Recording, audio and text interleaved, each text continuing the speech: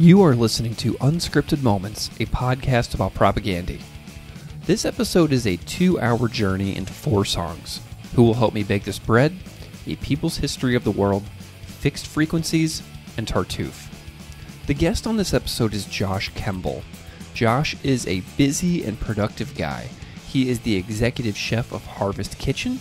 He is the host of a great podcast called The Family Cast, where he pairs music, food, and beverages with great guests like past guests of this podcast, John Paul Peters from Private Ear Recording in Winnipeg, and actor Ryan O'Nan. Josh also sings for the bands St. Didicus,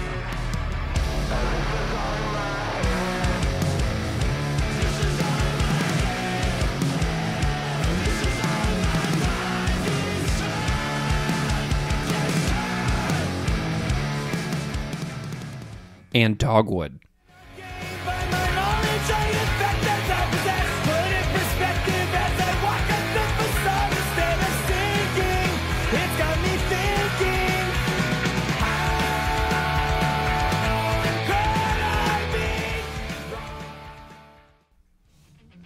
Josh and I have been meaning to hang out for a long time on this podcast. He and his pal Eric Epps recently made a cover of Nation States for the episode 77, but it's a thrill to have him join me for this 4-song episode discussion. You'll see a consistent theme come out throughout the episode, which I think you'll really enjoy. Josh is on Instagram at JoshKem, at The Family Cast, at Harvest_Kitchen, and at St. Didicus. Thanks to Josh Kemble. I really hope you enjoy this conversation.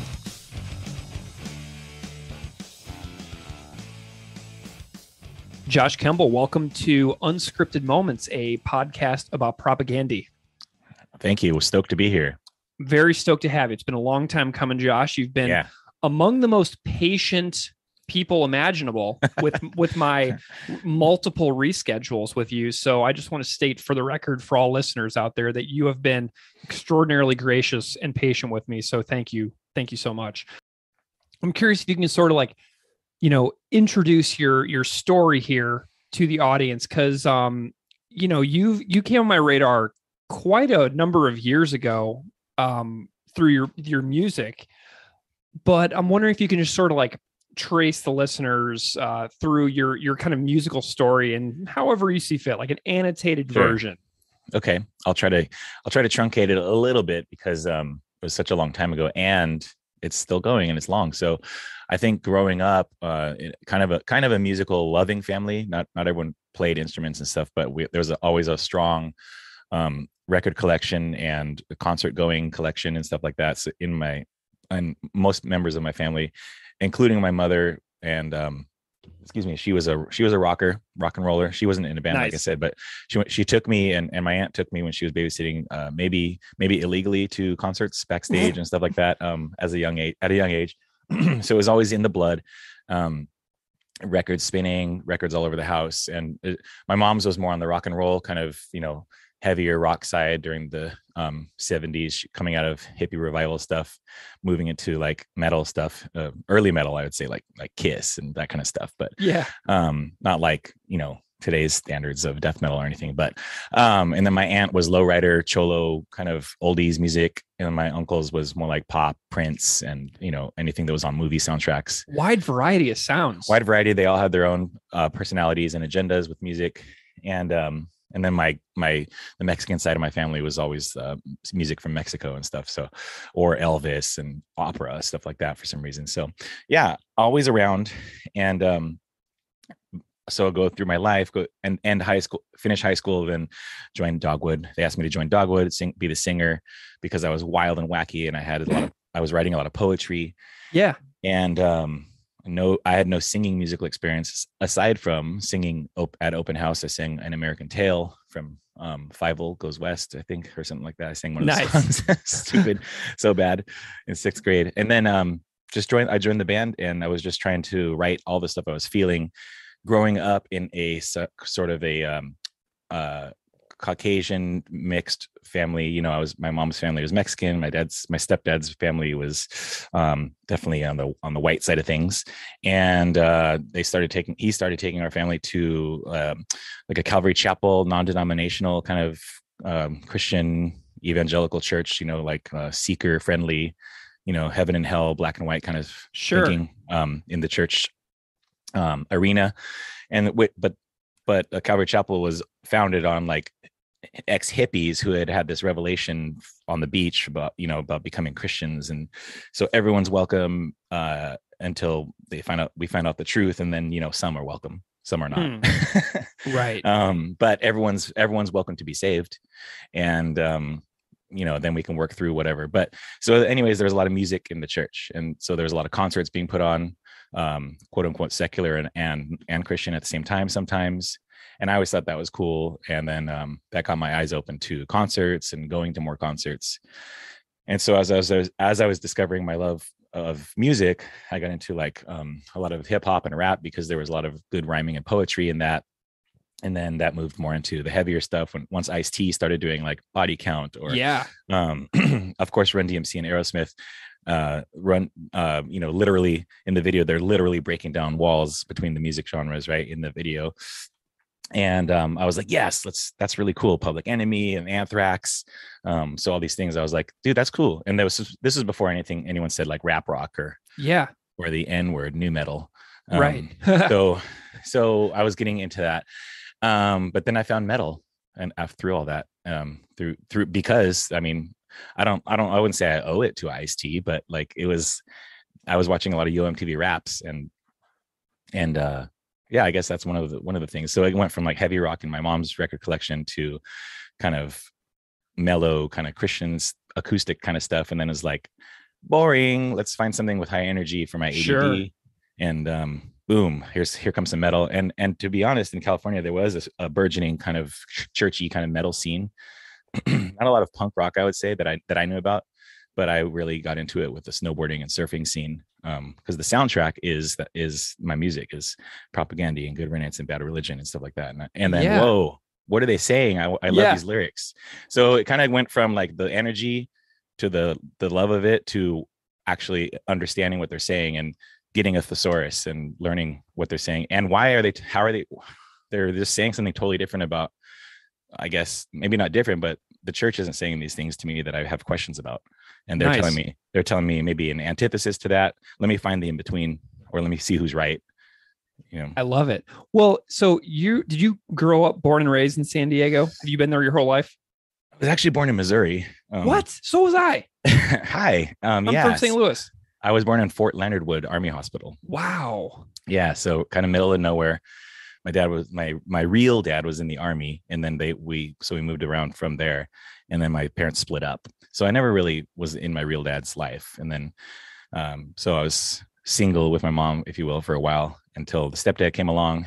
And then that's when we started going into the church families and stuff, you know, into the family of Calvary Chapel stuff. And so there was a time when it was just my mom and I, and then raised by the whole Mexican side of my family, because I didn't really know his side. And then, I went from there. But yeah, Missouri for just a little bit. I don't remember it that much. Yeah.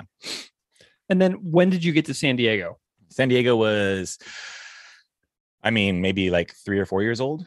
Okay. So you've been there, like for all intents and purposes, you are from San Diego, and now all of your formative years were basically in San Diego and around that context, right? It's really all I know. Yeah. So overall, I would say it's a pretty conservative county. There's like a lot of liberal leanings, and I mean, not that there's only two ways to look at it, but it's a military town. Gotcha. You know? So you know, Top Gun and Navy bases and all that kind of stuff are here. And so if you're a hippie or outsider, it's maybe you're looked at it different. That's why there's such a good underground scene here, I think, like for the burgeoning punk and hardcore scenes in San Diego. There's books about it. It was a violent time because a lot of military children or whatever. Yeah. But that was here. And, you know, we're like always the ugly stepchild of OC and LA and stuff like that in the music market. Gotcha. But here we are. Well, San Diego came up on this podcast somewhat recently in a way that is connected to your life as well. Ryan Onan, the actor from Queen of the South and many other things, was on the podcast to talk about his extreme love of propaganda. Yeah, I mean, anybody who listened to that episode knows that Ryan feels this in his bones intensely. Yes. And so it was really cool to have Ryan on the show and to talk and to hear his stories about growing up playing music in San Diego. Mm-hmm. And then he pops up on your podcast, the Family Cast, as well, where you two got to go in sort of like a deep dive on that. And I'm wondering if you can just like, explain that connection of you and him and that like San Diego context a little bit for the listeners. And like, just to remind people, like that Ryan Onan episode was like so awesome because it kind of inspired me for what you and I are going to be doing on this episode. So I'm just wondering if you can tell me a little bit of stories about you and Ryan. Okay. Yeah. So Ryan, he's a couple years younger than I am. So we had Dogwood had been playing. That's the band I was in. Dogwood. We had been playing for a while in San Diego County, playing a bunch of shows. And then Ryan's, I don't know how I put it. One of his neighbors was one of my best friends who was in a band that helped us get shows and play around. So Ryan would always go to the shows with this crew, this North San Diego County crew. So there's a bunch of people from within a bunch of maybe 4 or 5 year age range.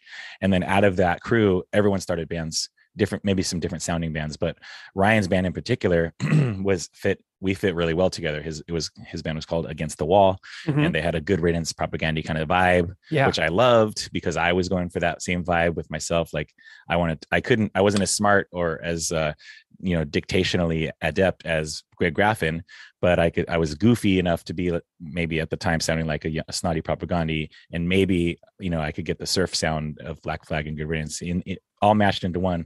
So I was finding myself in music, and I think Ryan found himself sometimes through our music, and then through his band as they gained popularity. We would play more shows together, and I don't know if you heard our episode, but he said he had some really great conversations with some churched people, if you will, like people who are open-minded about people who have different beliefs. And one thing that drives somebody crazy with that coming from the church scene or who has questions is when you don't get answers or you get the cold shoulder, like you're not allowed to ask that question, or you're not allowed to talk like that, or wow, you're not saying the right thing about Christianity. So with my music, I was always kind of pushing those buttons and ruffling feathers and honestly getting in trouble for being the way that I was in the church. Not rebellious per se, but more like I would just like some questions answered. And there's some questions that can't be answered, obviously, because as you know, from your other podcasts, like we don't have the answers to like why humans have these religions or whatever. We're searching for something.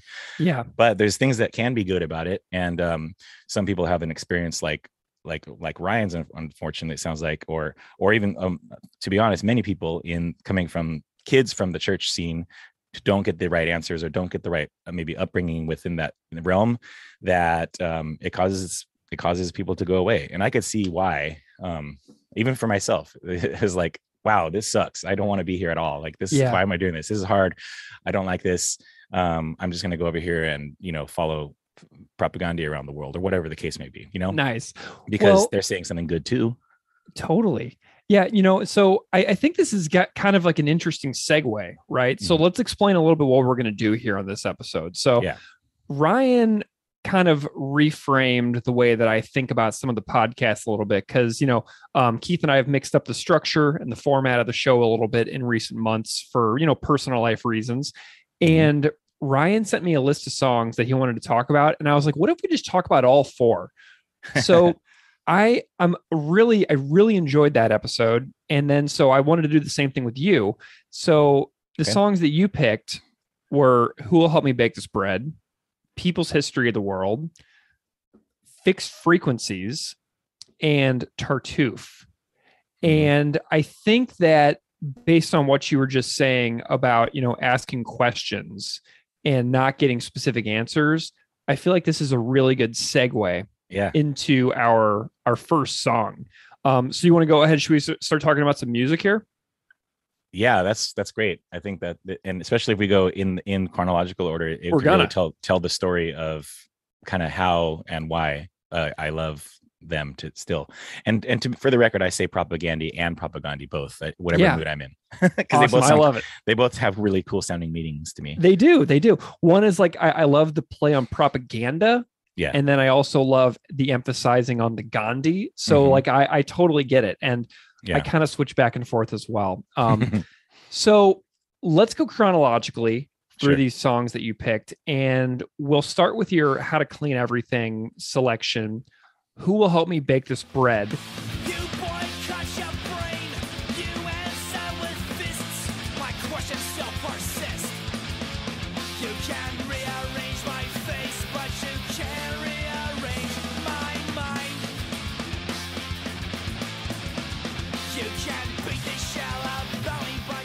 And there's a few ways that we can go through this. We can talk about the music first, and then we can talk about the lyrics. Does that sound like a good approach for you? So we can talk a little bit about the jamming, and then we can talk a little bit about the lessons. Yeah, that's fine. So let's talk about the music first. Okay. Tell me a little bit about your standout thoughts on the musical composition and performance of this song. And you can take this however you want. You can break down specific instruments, certain sections or moments of the song, anything that you think is interesting to you about Who Will Help Me Bake This Bread. Okay. So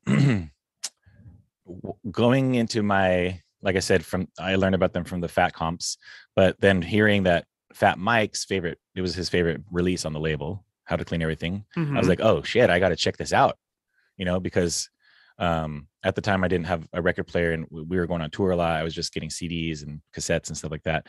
So I had to find a way to get it, and then I got it in the mail from their Fat catalog or local record store or whatever. So I used to, and for some reason I wasn't very good at collecting back then. I would just buy something and maybe lose it on the road. So I had multiple times I've supported, the labels by buying multiple copies of I've been there.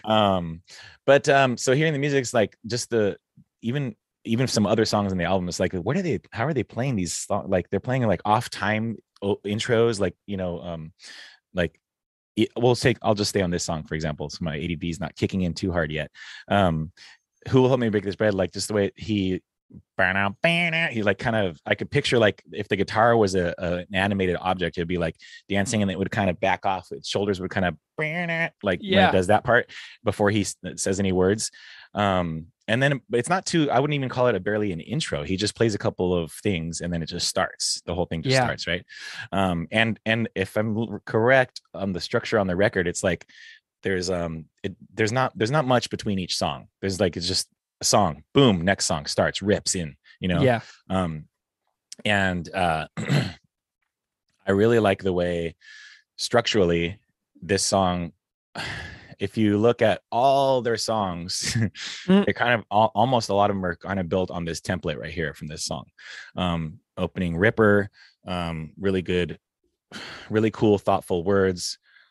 Sometimes more questions than answers in the lyrics. I mean, I'm sorry to get into lyrics already, but like it goes with, sometimes the music is to me another person in the band. The music, I agree. Like capital M music, like as a music as a whole, as a person, as a spiritual being, is in this. So it's starting with so it's getting it's just the music is grabbing your ear like by the or a scruff of your neck kind of thing, like the music is the mother right here, and it's grabbing your scruff saying, check this out, listen to this, like I don't know, like there's another song on the record. He starts with it's a very mellow beat, and he's saying "spoken minds too clearly," like that. It's like very chill, and then it goes in. But this one's not, and this one really, excuse me, this one really catches me for that reason. This one is not chill, because they get to that in other songs, and they do that. And he had a specific point on this song, and to do so, and going through the music, the last part I guess I could say about the music is every single person that played on this track, the musicianship on this track is just fun, and it's angry sounding the way they're playing. It sounds like he's like beating up his guitar a little bit, like when he does that thing that I keep saying, he's like punching all the strings at the same time with his somehow with his pick or something. Like I don't know, I can't really describe it because I'm not a guitar player, but it sounds to me like that he's making it speak to me, baby. Well, so let's get into these lyrics too, because I think this is really the core of what connects to you about this song. And you've mentioned sort of growing up around the church, and being a curious person in an environment that might not always welcome and value that quite as much. Really? Yeah. Maybe saying they do to get people to change the topic or get people to change the subject, like pretending to be open-minded, but then maybe not authentically meaning that. Mm-hmm. So we have these lyrics, and something that you said earlier, I speak my mind, I question theirs. Mm-hmm. And that is like sort of like the thesis, the overall meaning behind what you were saying earlier about some of your younger years being surrounded in certain communities. And so I am really curious on your take on the lines, the message, things this song reminds you of in your life. Any stories that spring to mind? I'm just curious about the connection of Who Will Help Me Bake This Bread to your story. Oh, so many. I could talk for the rest of my life about this one song in particular. I believe it. I mean, obviously opening with that line, I speak my mind, I question theirs. That could be like a tattoo across my chest. Yeah. That could be on my tombstone. And I didn't know it at the time, actually, but I heard it and I was like, whoa, I really like this, and then I'm listening to it. And a little background on after my stepfather left when my parents got divorced, in high school. We were poor. My mom basically opened a daycare out of our house so that for some more income. We were on welfare and food stamps for a little bit. And it was in an apartment complex. So there was kind of like a family aspect of your neighbors kind of being good family members too, taking care of each other. So there was a lot of like potluck kind of dinners, like people bringing in food and making food together. This song is obviously named after a food product, right? Yeah. Excuse me. So there was already that kind of food aspect in my life growing up of being community. Food building community. Churches are good at doing the potlucks and the homeless outreach or whatever sometimes. And we were also recipients of, maybe some leftover foods or people bringing us meals or something like that. So there was always a sense of strong community around how food could help sustain humans, basically, or a family of humans. But we were also, my mom in particular, she comes up a lot when I'm talking because she would literally give away her furniture to somebody who was in need. Wow. When my girlfriend was first, my wife was my girlfriend. She was first in our life, and she came back to visit a second time, and she's like, Carmen, where's your couch? And my mom's like, oh, they needed it. They needed furniture. Yeah. And my wife is like, well, now you don't have furniture, and then and my mom's like, oh, well, it'll work out. We'll get something else. So that was kind of the whole idea, and how I was kind of opened my eyes to, even as America, even the poorest American is still richer than most of the world. And that's what's taught me. That's that little thing of people giving us stuff, but then we turn it around and give it back or give it away. And maybe we starve a little bit, but they're sustained also. And we're all kind of working together. And then, so like, I hear this song, and it's about the little red hen. It's kind of an allegory to the little red hen story, classic golden book, and she's like, hey, who's going to help me? Everyone's like, nah, I can't do it. And then when the bread's ready, then everyone's like, yeah, I can do it. But the hen's like, well, the hen kind of gets snarky and is like, nah, I'm going to feed my babies, whatever. But I feel like somebody like my mom or maybe Gandhi or Jesus would be like, you didn't help me make this bread, but I'll share it with you. Sure. And so I started learning about more like the isms. So going through Christianity, I'd learn about communism, socialism, and other isms, why those are bad. But I was like, some of those things sound kind of good to me, right? Like, oops, I'm not supposed to say that. But why are those things bad? Let me look more into that. Let me look into why those things are so terrible why you say they're so terrible. And then the more I learned about it, I'm like, well, I could see, secular humanism being a thing or whatever, but there's aspects of it that I love, that I like, that if we could adopt, that maybe we could be a better society. But humans are lame and we ruin everything. So back to the song, he's like, when I speak my mind, and then just, I don't know, just almost I could break down every single line and being like, why is this a part of my life? I won't bleed for you. Death will be the day I concede to you. Like all these, it's also could be an anthem for someone who is a super devout religious person. Every single line from start to finish could be a super devout religiosity song, Yeah. Just if you look at it that way. But I wasn't looking at it that way, but I could see how this could be an anthem for anyone who's like, this is my anthem. This is my fight song, Yeah. Yeah. Because it's like, dude, Propaganda, when I first heard this, I was like, yes, a goofy sounding, snotty ass brat band. I mean, I have kind of the same voice as Chris sometimes when at that age. And I was like, dude, this is amazing because they got the harmonies, they got the musical talent. He's saying, at the time, I didn't know exactly who everything was saying until I really delved in. But I was like, I'm all in for this. This is perfect for me.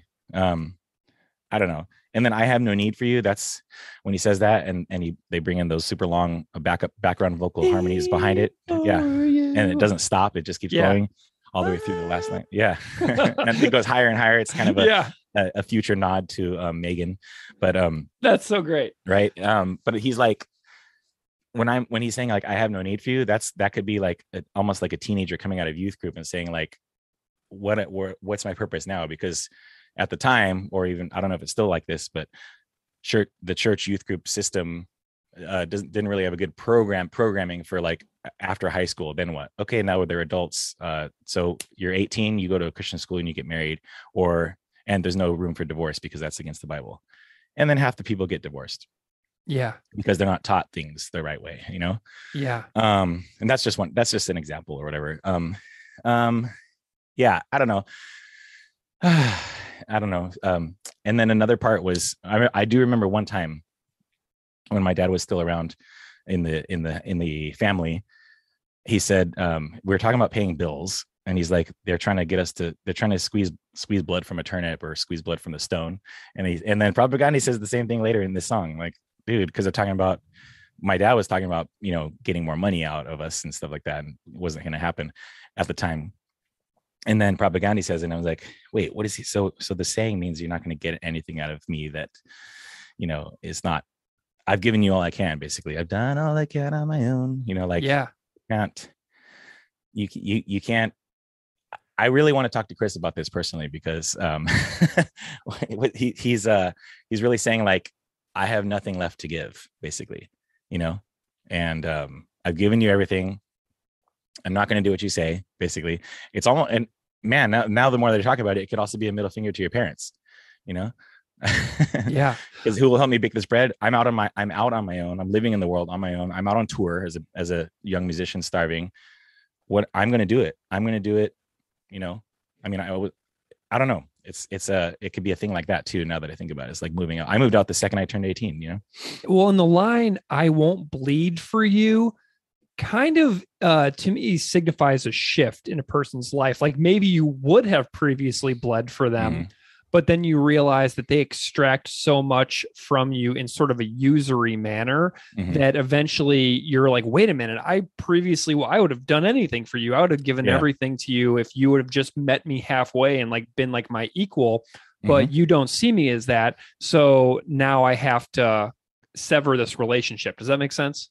Totally. Yeah. It's and also bleeding for somebody is like a pretty good sacrifice, you know, like, I mean, not even just like in the sense of a sacrificial lamb or anything like that. It's like you're literally bleeding open or donating blood to the American Red Cross. It's like you are giving life, you know, basically you're giving part of your life to whatever he's talking about, the cause, a parents, a family, a church, whatever. So I'm wondering, like, Chris, who hurt you?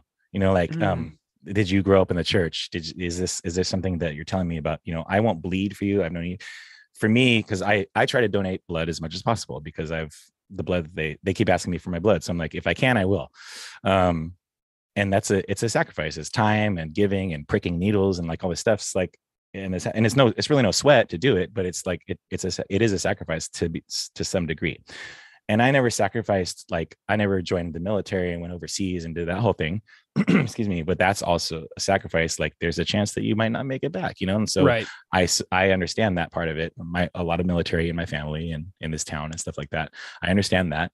And it's a sacrifice. And then what are we sacrificing on the daily? Well, my mom giving me her last penny to buy stuff for school, or giving away her last morsel of food to the neighbors, or like, what are we doing on a regular basis? And that's kind of how I view church now, or Christianity, or my own life with that, is like, I don't agree with all the kind of tomfoolery and televangelist stuff, but there was something to be said about how we treat other people. Yeah. Literally, my mom literally living out the values of love thy neighbor, you know, no matter who you are, what you look like, what's going on in your life.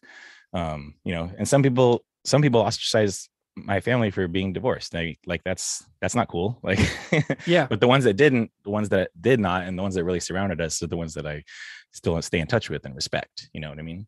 Nice. Yeah. And this song too, like one of my favorite lines in it is peripherally blind, intellectually numb. Oh yeah.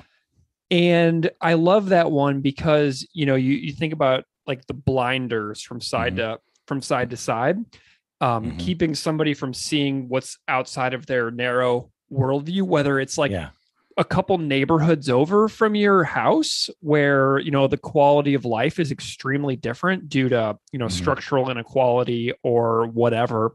The history of the way that our neighborhoods have developed lead a couple streets over to be totally different universe almost in some ways. Yeah.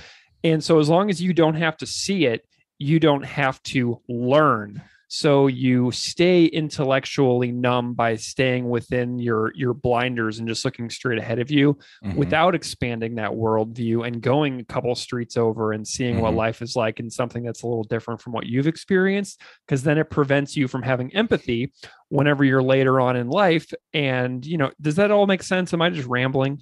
No, you're right on. I think the church worldview, the church view, or whatever you want to call it, it can be very myopic. And I think that we see it a lot. We've seen it a lot in the past few like elections or like stuff that people start talking about, like, oh, it's San Diego or Southern California or the border is all like this. Right. But that's somebody who's talking from Ohio or Wyoming or, maybe even another country. It's like, because they haven't experienced this life down here or in El Paso or San Diego or Brownsville or whatever. It's like the towns that are on the border or even a Canadian border. I don't know. But like, you're not here to see what is going on. You're not even go macro, or I'm sorry, go even more micro and see what's going on in my neighborhood, on my street, in my apartment complex, in my house, in my room, in my closet, like keep going. And then you're going to see those things. Like, as far as intellectualism, it's like, people all, like, they like to wax philosophical and intellectual about all these things that they may or may not know about, take it for what it is, like somebody tweeting 140 characters about, abortion or the border or whatever. It's like, are you an expert? Can we have a real discussion about it? Or are you just saying like this, they're wrong and I'm right?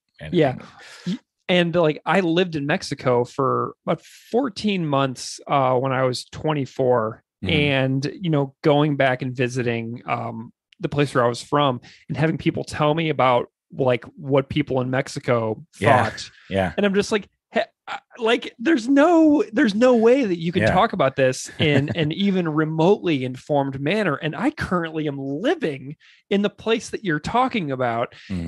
And you've, as far as I know, never gone there, never crossed that border, never met people, never understood like what their lives are like or why they might make certain choices. Like, I literally was so stupid, Josh, that I moved to Mexico and thought that people in Mexico wanted to move to the US. Like, that's how stupid I was. And like, I was talking to people and I was like, oh yeah, so do you ever want to like move north or anything? And they're like, what are you talking about? Like, this is where I live. Like, why would I, you know what I mean? Like, so that's how stupid I was about all this. And, going somewhere and seeking to, not remain intellectually numb is, to me, one of the greatest gifts of being a human. Oh yeah. It's just a matter of, as I've grown, I'm a miner at heart always, but like, as I've matured, like, and in my worldviews and the way I feel about, the church or the non-church culture or whatever the case may be, it's like, I understand that, man, everybody's the same, actually. Everybody's actually the same. We're all looking for validation. We're all looking to find some answers, and we all just want to hug.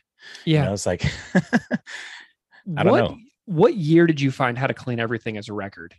1990. That must have been 95. Okay. 96. Okay, so it had been out for a while. Was Less Talk More Rock out by the time you found this, or was this pre-Less Talk? I think I got Less Talk first. Okay, cool. Okay. I was just curious, like, where all this fit in. When did you first see Propaganda live for the first time? That must have been 97. I saw them on tour with Good Riddance. Okay. So before, and then I fell in love with Good Riddance from there. Nice. Very cool. So do you have any other, like, before we move on from How to Clean Everything era, I'm wondering if you have any other overall sentiment about that LP that you'd like to share, or any other takeaways or impacts from, this song or others, just that really stand out that you felt like sharing. Oh, from How to Clean Everything. Yeah. I mean, man, I often go back to this record and listen to it front to back. And it's really cool to just hear. It's cool to hear a band's first full length, for one thing. And if you stay a fan the whole time or whatever, and go through and, go from start to finish, how they've changed, how they haven't changed or whatever. It's like, it's almost like I grew up with them kind of. I grew up in my own career with Propaganda or with Chris's lyrics or the music or whatever, the changes they did. But hearing this record and trying to understand the things they were saying, because Chris uses some $5 words, just like Greg Graffin. And I feel like it made me smarter in some ways. It wasn't just it was like a lesson in not just punk rock, but like he's talking about feminism and politics and even different religions and different cultures and different countries. And he sounds very well traveled. And, at least from the lyrics, from what I understood way back then, is like, this guy sounds smart, or they're writing about cool things. And inspired me to write about those things from my viewpoint, my standpoint. It's like, this stuff's happening in the church. No one's doing anything about it. How can we talk about it? And I did get in a lot of trouble, but I'm okay with that. Nice. Well, should we move on to Let's Talk More Rock? Let's do it. Okay, so you chose the song People's History of the World. At the turning point in history, some face recognize that knowledge tends to democratize culture, society. From Let's Talk More Rock. And you said you got Let's Talk More Rock first, right? I believe that was the order, yes. Okay, cool. So what's interesting, I got How to Clean Everything first, but I didn't get it until like late 97, early 98. So I got them in order, but I got the first one first because it's just the way that it fell into my lap. So let's talk about People's History. Yeah. Tell me, I personally think that the way this song starts with like that quiet guitar and then it kicks in, that this could have been the opening track on the record. I feel like it might have been. I feel knowing what I know about Ryan, it probably was. I don't know. It would have been a rad opening track for sure. I think it would, because it's talk about such a big picture. Like the message of this song is so big picture and can talk about it talks about all of human history in the first line. Yes. You know what I mean? This to me almost is sort of a missed opportunity as an opening track. Which maybe that'll make somebody mad, but I think this would have been a really good opening track just because of that opening effect on the guitar and then how it kicks in and then it talks about every person in the world, all of human history. Kind of a lot to tackle. It is. So tell me what you think about the music and the performance on this particular song. Yeah. Like so that. Good. And that you hear that again throughout the song. I could picture Ryan, the producer, being like, let's turn this down and then we're going to kick it in, at the turning point in history. So like, when the way the music, like again, the music, capital M music being the spiritual mother of the band.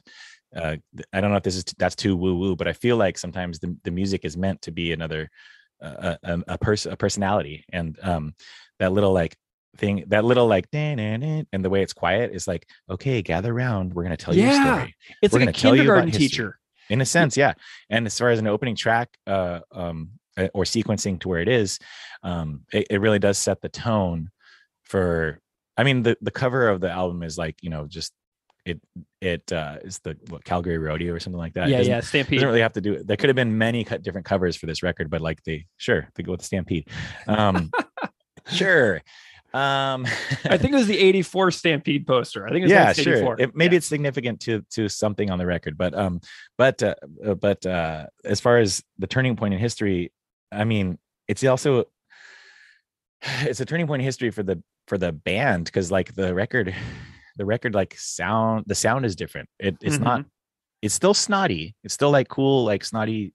I don't even like saying skate punk about this band, but they have they did a lot of different musical things on this album that they hadn't done on, at least on, not on Let's Talk More, I mean on How to Clean Everything, excuse me, but starting with that little like come on gather round little like axe riff thing, and then going into the song, and then he starts doing these like almost these like arpeggio kind of little notes while he's singing. I don't remember if they have two guitar players at this point. Nope. You tell me. Okay, no. So how is he doing that? How is he doing it? And I didn't, I was just learning about tracking in the studio at the time, but then they still played it live like that. When he's the part I'm talking about is when he's just kind of picking notes like I'm not going to sing it. I'm not going to do that thing. But if you know the parts I'm talking about, he's playing all this ripping metal riff while he's singing, which is already hard work. He's like, being James Hetfield over here and playing these metal riffs while he's singing. And then he starts doing these like these pinky arpeggios across the higher part of the guitar neck to add to the musicality of this punk song. Yeah. So it sounds like they have three guitar players. I think you're talking about the parts where it's like manufactured our delusion. Yes. Yeah. I think, yeah. Like, I think that's kind of what you're talking about. It is. And then it goes, and then it breaks it down too. It's got a really cool stopping point, a breathing point to the bridge, you can vote however like he's going into that whole slow part. And then he starts talking about old things that actually American political figures have said in those lyrics too. So I think that the music is really, I don't like, if you look on their website, he doesn't break down line by line. It's just like all the words, no spaces, maybe even like less punctuation. It's just like words, stories. So like he's writing, it's like a paragraph. Yes. He's telling us a story. He's telling us an anecdote or something, and it's just there. And then he's somehow making it work with this beautiful music. It sounds beautiful. Like if you really listen to the musicality of it, it's beautiful. Yeah. So Keith and I, we did an episode about this song ages ago. And we went through this in excruciating detail, but recently on one of our episodes, I think it was on the Note to Self episode, we talked about how much of a probability there is that something will become legislation based on public support. Mm-hmm. And we found some studies that showed that there can be hardly any public support of an issue or roughly 100% public support of an issue. And based on the structure and the way that like the government of the United States is set up, mm-hmm. there's roughly a 30% chance something will become passed into law. Mm-hmm. Even if 100% of the population supported it, it would still only have about a 30% chance of becoming law. And so to me, this is a really interesting line. And, religion keeps coming up in this episode. And it talks about the monopolized power mm-hmm, mm-hmm. confined to a few. So in this line, it talks about how priests, clerics, and elites have the monopolized power within society, and how the rest of us are merely there to serve those at the very, very top. And which is a very dark message, but there's a lot of truth that springs from it when you consider how difficult it is to be elected to public office in the United States today. And how much power is, just concentrated far outside of your reach, far outside of my reach. Yep. And, how you almost have to be born into it to be destined to have that monopolized power. And I'm wondering if you can just reflect on that a little bit, coming from the world that you come from and some of the history that you have in your life, and what this lines of the concentrated and monopolized power mean to you. Sure. I mean, the basic generalization of the church context is that the pastor is in charge. And where's the pastor getting their power from is like either the board or God himself, or, mm-hmm. or sometimes the pastor is worshiped as a deity in some cases, and then not every church structure is like that, but that's the generalization, is like, that's the pastor's church. It's he or she. Well, back then it was all he. no, you don't question that. That's like authority, and wow, you tell me not to question authority, and me, I'm going to, it goes back to my love of bad religion, and like just figuring out answers for myself is like, you're telling me what to do. I'd like to figure that out for myself, please. And then so monopolizing power, I and this gets into the other songs that I chose also, but I saw that happening in my own home. This guy comes into our life, and we decide to go from Mexican Catholic church to this predominantly non-Catholic, very non-Catholic Calvary Chapel system church. Excuse me. Which is very like, you mess up and you're going to hell. God wants to forgive you.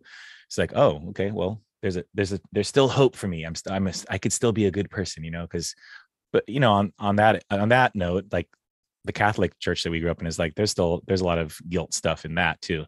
But I'm not as involved with that anymore in the Catholic side of things. But in the Calvary non-denominational, the monopolization of power is definitely a structure. It's definitely a structure. There is like the head guy all the way at the top, and then the sub pastors or whatever, and then there's like celebrities, and there's like, it was really strange in a sense, because it's like the father of the church or whatever, like we didn't call him father or anything like that, but it's like, what's happening now? It's like, these are basically every other family is your kid, even if the families are older than you or whatever. It's like, it's such a weird dynamic, because this person's like in charge, quote unquote, of everyone's spirituality or their walk or whatever. It's like, that's weird.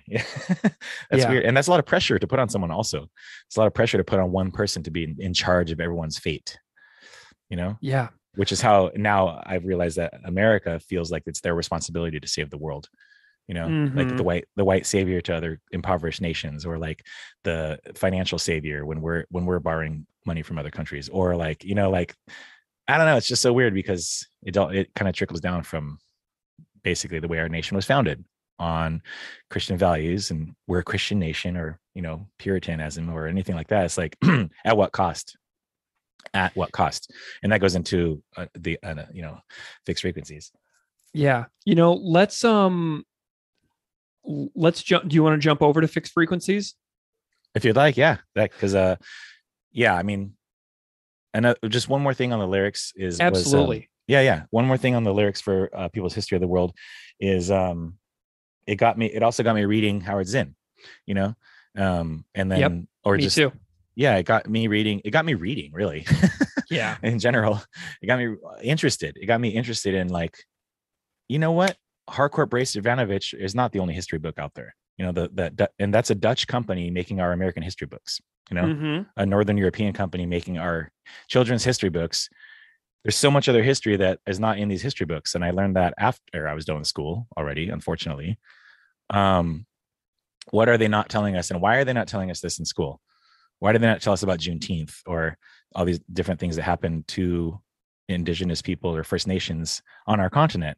And then why am I getting in trouble on if I say something about Canada Day or 4th of July, if I just say something like, hey, don't read your history books, ask somebody, I'm still trying to ask these questions and ruffle feathers, because there's a reason why it's called the people's history. Right. And not like just history books or whatever the case may be. It's like, they're not telling us something in these classes. And that's why college courses offer so many different things, like Latina women's experiences, or like people of color's experiences. Like there's very specific studies you can do, because it's all the stuff they didn't teach you in school. Yeah. Well, and this song talks about, and if your schools won't teach us, we'll teach ourselves. And so the name of the song is very much saying like people's history needs to be differentiated from history. So you go to school, you enroll in a class, you go to a history class, and you learn a certain thing. Keith and I have talked about this so much on the show, considering we're both teachers, but how history and people's history are two very, very different things as well. Right. It could also be, in this case, history to me is synonymous with experience. People's experience of the world. Because the history of because like even the book like the Bible, it's like that's really just the history and story of the Jewish people or God's people, if you will, or whatever. And then come to find out it's kind of penned by William Shakespeare at some point, or you know what I mean? It's like it becomes a history book or a history lesson, a guidebook for history. It's like they don't talk about abortion in the Bible. They don't talk about like drug use in the Bible necessarily. You could pick out an allusion to it, but it's like they're not saying, you know what I mean? It's just like it's part of the story. It's not the whole thing. You know what I mean? So I mean, that's my viewpoint, and I've gotten in a lot of trouble and still do for my viewpoint on that. You know, something that strikes me about this song, and I'm just kind of realizing this right now, is that Keith and I have noticed that a lot of the songs tend to end on a note of hope after a lot of lyrics that are very despair inducing. There will be something like rise at the end of Note to Self or whatever. After a very dark song, we have this note of hope. And that happens in tons of songs. And this one doesn't. This one doesn't end on a note of hope. And I think that might be the Less Talk More Rock era. But it says, believe it or not, even if democracy broke loose, power would just make the economy scream until we vote responsibly. So it's like the nail that sticks up gets hammered down aspect is like this song. It's like, and even if you vote a certain way, and even if we actually had this victory, they would just ruin our economy and send inflation sky high and send interest rates sky high and, you know, make everything unaffordable. And then we back down. And because life becomes so difficult that we, you know, are just trying to make it on a day-to-day basis, that we have no choice but to back down from taking over power. So this one doesn't really it doesn't seem like it ends on that note of hope that we've noticed in so many other songs. And I'm wondering how you feel about the fact that this one kind of ends like on a, well, you can try, but you're still screwed kind of like ending. Like almost like nihilistic. It's like, well, or it could be a call to action. You know, nothing's going to change until you vote responsibly. Yeah. Like here's the solution, you know, I mean, here's a maybe something that could help, you know, all this stuff happened. It's the history. And even if democracy broke, even if we could do this stuff, they're still going to bring us down. And, you know, until we vote responsibly. Right. So if you guys don't want to see history repeat itself, you have a chance to change that. Maybe if you start by voting at the small level or voting at the big level, if the voting system isn't corrupt, you know, maybe that's the solution. Because otherwise, you know, we're screwed. They've been in power for so long. Obviously, look at the way we built our country or other countries, even, or the world, Manifest Destiny. All that stuff is like, you know, voting is supposed to be able to help that. Yeah. I promise you promise me, like we're trying to help each other, and they're not letting us help each other. Yeah. You know, Josh, you mentioned that you enjoy things that prod, you know, the unorthodox within society, which I dig. This record, the cover, the words around the edge of the cover, I feel like this is probably important, and I should ask you about it. How do you feel about the fact that this record does exactly what you say you enjoy so much about, you know, being alive? Right. So raised mostly by my mother, I'm pro-feminist, you know, like number one, like when you see, I mean, I will save this answer for the other songs, but I think that I'm pro-feminist in the sense that I have a mother, I have a wife, I have a daughter. Like those are three generalizations. And some hardcore feminists would be like, it's more than that. I'm like, I know, but those are the first three things on my mind. So in that sense, and I would argue against anyone in the church who's saying feminism is like blah, blah. It's like, okay, let's look at some stories from Jesus's life. Born to, you know, unwed mother. Who was the first person who was the last person to take him to the cross? Who was the first people that he saw when he came back from the dead? If you believe the story, it's like, they're all women. And the Bible talks a ton about Jesus doing food stuff and Jesus talking to women and just hospitality and all around. Oh yeah. And then the water to wine story, that was all about, you know, his mother said he was trying to keep his mother happy. Jesus was pro-feminist. Boom. Full stop. And then what's the other ones? Pro gay positive. Yeah. Gay positive. Gay positive. It's like, so in the church, let's say this may or may not be a true story. Wink, wink. I have a friend who's gay in the youth group. Are you going to tell him he can't come to church? Yeah. Because he's gay? He's trying to be a good person. He's struggling with his own sexuality And it's hard to do that as a middle schooler or high schooler. I get teary talking about it because it's like, why wouldn't the church or a punk rock or any community, why wouldn't you let this person be a person just because they don't like, wouldn't you be stoked to have them over to your house? They're not going to try to get your daughter pregnant. Like there's all these other things that you could like argue for. And also they're one of my best friends. You're going to tell me I can't be friends with them? Like, yeah, fuck that. Like, that's really stupid. I didn't know that many gay like girls growing up because I don't think that was it wasn't very like common. At least they weren't out. I don't know. Right. Obviously they were around, but they weren't as out as you could see kind of more like when a guy was, maybe, perhaps, at least in my world, at least down here in San Diego. And honestly, there was the tropes like Revenge of the Nerds and like all these different things in the 80s movies of what gay was, but like it's not always just like, again, it's not that black and white. You could be like having tendencies or bisexuality or all the other, anything that you could be feeling growing up as a kid when you're questioning yourself, or if you come from a broken home, you don't have as many like positive figures in your life. It's like, well, I'm going to find my own way. Yeah. And if you spend a lot of time with this group of people, you might turn this way. If you spend a lot of time with this group of people, you might go the totally opposite direction, or whatever the case may be. So it's like, why as a church would we not be positive to all these things? If they're supposed to say everyone's welcome, why isn't everyone welcome? So yeah, gay positive, sure. Yeah. I'm not, what's wrong with that? Who cares? Right. And what's the third one? So there's anti-fascist and animal friendly. Yes, animal friendly, anti-fascist, animal friendly.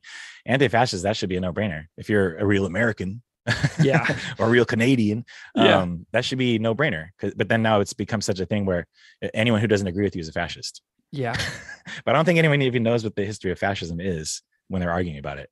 You might because of your other podcasts and stuff, but we definitely collectively as a country need to stop, throwing around a lot of terms that we don't understand. Like that's one of our definitely one of our intellectual weaknesses. I've noticed is that when people talks about any concept, any deep philosophical, political, social concept, and they are just bandying about what they've heard on television, it's reckless and honestly boring.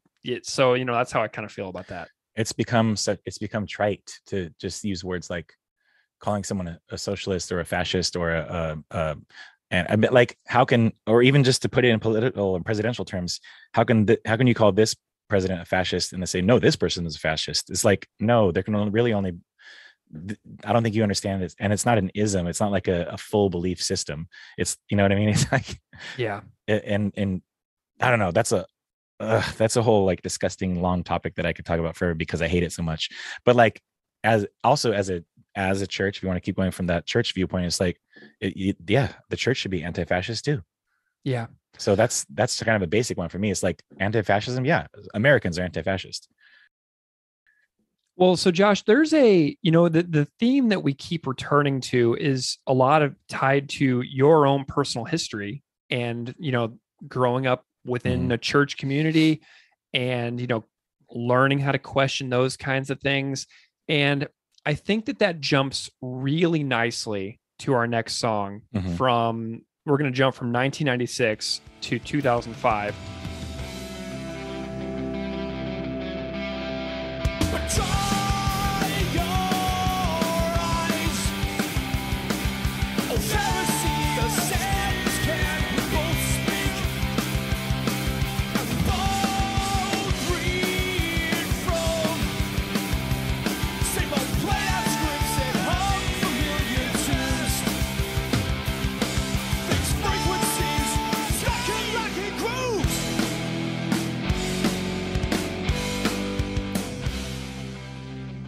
To Potemkin city limits, and we're going to talk about fixed frequencies. Now, I have to caveat this because this is a song along with Fidala's Hearse from this record that feels like something that is entirely forgotten by this podcast to date.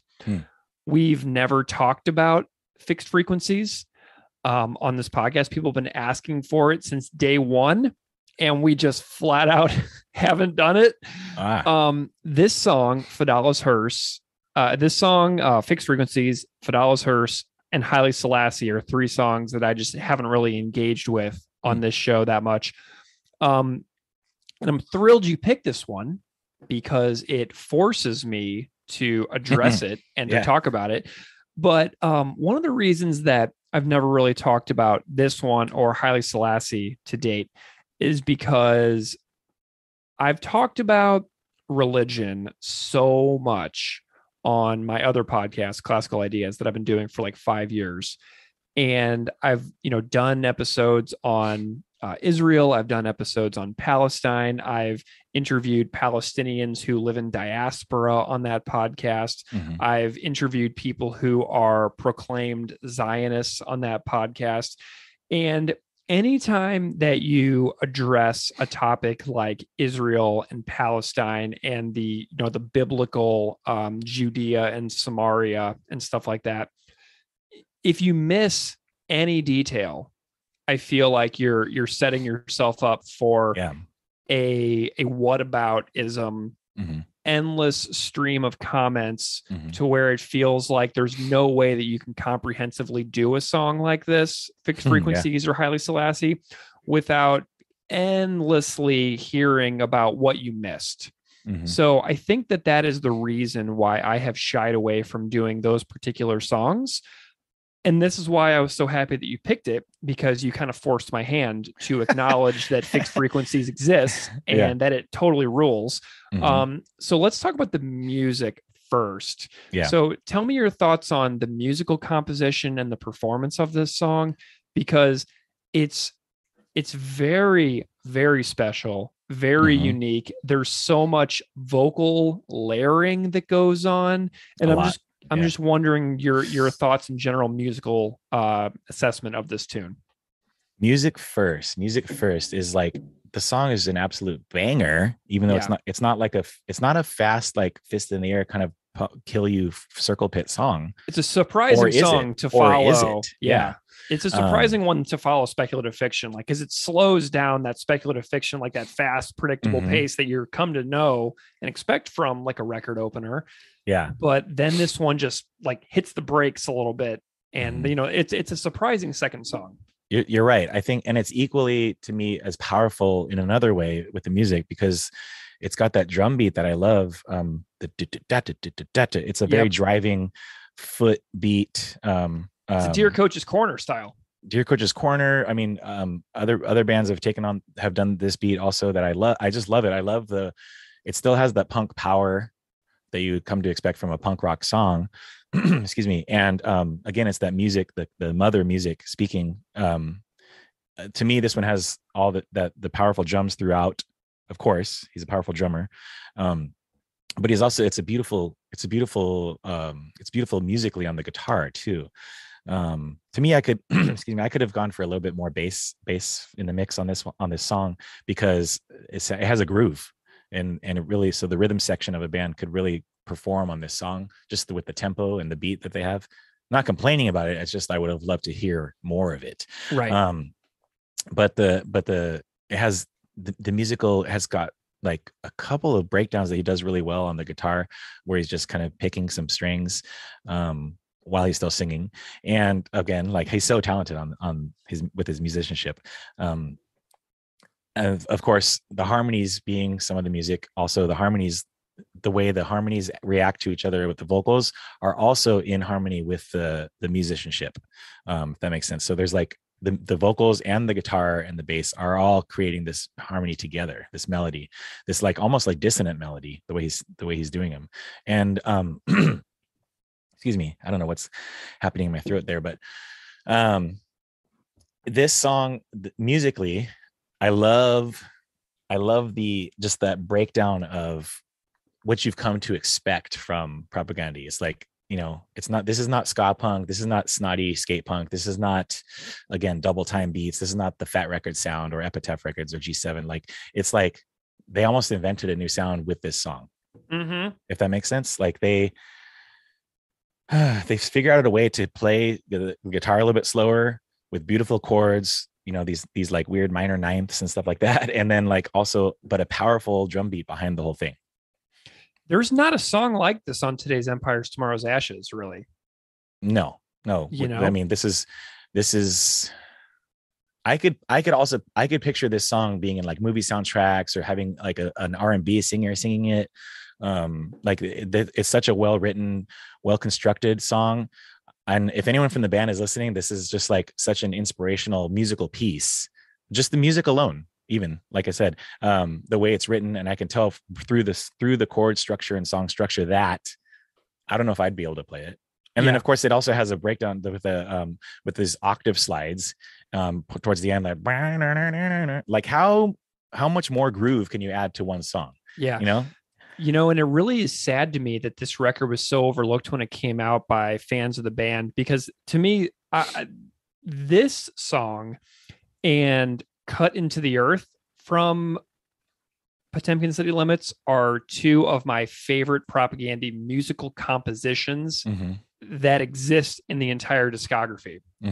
Like, I think that this record, like especially Cut Into the Earth and this song, Fixed Frequencies, are two of the most unique musical pieces that they've ever done. Like, if they were just available as instrumental tracks, they would still be interesting. No, you're totally right. If this was fully instrumental, it would still be one of my favorite songs. Yeah. The reason that I picked this song is because this is one of the songs that the music is like one of the vocals, and the vocals are like part of the music. It's like, this is such a cohesive song. This is such a cohesive song. And I haven't even started talking about the lyrical content. We're going to get there, I promise. No, I mean, I'm saying like this could be, I can't talk about how well written this song is, and it's inspired me to write songs like this. And it's got the all pummel vibe, like the broken, got that kind of tempo where I could picture like Stephen Edgerton playing guitar in this. Or I know that they did this at Blasting Room. No, they didn't. Not this one. But the guys mixed it and did it, right? Yeah. Jason Livermore mixed this one. It Yeah, was an emergency mix. The story on that is on Patreon. Yeah, it's so that's funny. right. That's right. I just automatically when I see Bill and Jason's name on there, I'm like, oh, cool. It went to blah blah. But I know that Bill is a melody man. You know, he's obviously good at drums and songwriting, but he's got these like weird melody ideas too. And I could picture Stefan also playing. So like I said, it's such a well-written song that I could picture other people doing this song. Yeah. If that makes sense. That to me, that's a good song. I love it. Well, and I love that you specifically honed in on the drums immediately at the start of your point, because to me, Potemkin City Limits has maybe my favorite drum recording. I think that the snare drum sound on Potemkin City Limits is my favorite. It, like, whenever I listen to it in my car extremely loudly, I cannot get enough of the drums on this record. So I'm glad that you went there immediately, because I like, whenever I think about drums, I'm like, I think that Potemkin's my favorite drum sound. I don't know. Okay, so let's get into the lyrics here. Yeah. So this one I've got some thoughts on. So we've got this opening line: "Here in the land that Abraham was promised to receive, we listen to you catechize from your pulpit overseas." So we've got this opening reference to Genesis 12, right? Where it says, "Now the Lord had said to Abram, get out of your country, from your family and from your father's house to a land that I will show you." So we've got this opening reference right to the Bible, smack dab in your face. Tell me a little bit about the biblical reference here in this opening line. Yeah, this has always been a point of contention for myself, for family members, for other people in the church when I talk about this, because it's like in Genesis, in that verse where it's Abraham, he's talking about Abraham, and I'm wondering if Chris is like totally like raised in some kind of church system that I was, but like that God is basically telling Abraham to do manifest destiny. Wow. God is saying, hey, here's some land, take it. You know what I mean? You have some land. Don't worry about that land that you have. Go to that land, and that's yours, and your generations to come will all be there. And that's why it's so messed up, because everyone's fighting over this thing that they thought that was theirs, you know? And then, so we took that message and spread it across, empires and, English and everywhere that basically people thought they were the chosen ones to take over this new land. And henceforth, here we are, it comes to America in the 16 1700s, and it's just kind of still happening today. Of like, open space land is not we can't have land anymore. It has to be condominiums or something. You know what I mean? Like, Yeah. it goes from Genesis to today. And because God said to Abraham, go get some land. It's cool. So then we have this catechize term, which I think is super important. So catechism, teaching catechism is like talking about the tenets of a religion, right? Yes. So it's usually to youth. Yeah. So it's typically. Like synonymous with preaching, right? So we've got it. We've got this church reference to the way that the story of Abraham's family having this promise from God is then taught in every church across the world, right? So many of these like pulpits are that where the catechism is delivered are from churches that are extraordinarily far away from this specific spot on the world that we're talking about, which leads to people having a very, very narrow view of what the history of that spot actually is, because most people will never actually go there and experience it for themselves. True. Tell me a little bit about, the catechism of the Holy Land from like an American point of view. Well, yeah. So, I mean, even to go back to the title of the song, fixed frequencies in the singular form in radio communications, fixed frequency is something that's immovable and changeable. Yeah. Like that's a fixed station is like, nothing's going to change. Nothing's wow. You know what I mean? Nothing is, you're not going to change anything about this frequency. You can add to it or on different frequencies or different channels, but this fixed frequency is the go-to, the standard, the bedrock of this radio communication satellite or whatever the case may be, a station. So it's pretty interesting that he chose fixed frequencies because he doesn't say necessarily say anything about radio communications in the song, but he's talking about, so the catechisms is, like I said, it's usually, at least on the Catholic standpoint, I guess the Calvary Chapel and the other denominations, they don't always use words like catechisms. They don't use a lot of the words that the Catholic Church would use or the Pope would use, Right. But catechisms is something that you teach younger people coming up in the church so they can learn all the tenets and the rules about how to be in the church and how to be that person, right? And then if you're teaching like in a youth group setting, the story of Abraham would be like probably an early teaching. Like that's because it's Genesis and Abraham had a son Isaac and all this stuff. Like there's all these stories that are coming from Genesis because it's the foundation of the Bible, the foundation of the Torah and the Christian, all the different beliefs and religions that came from these stories.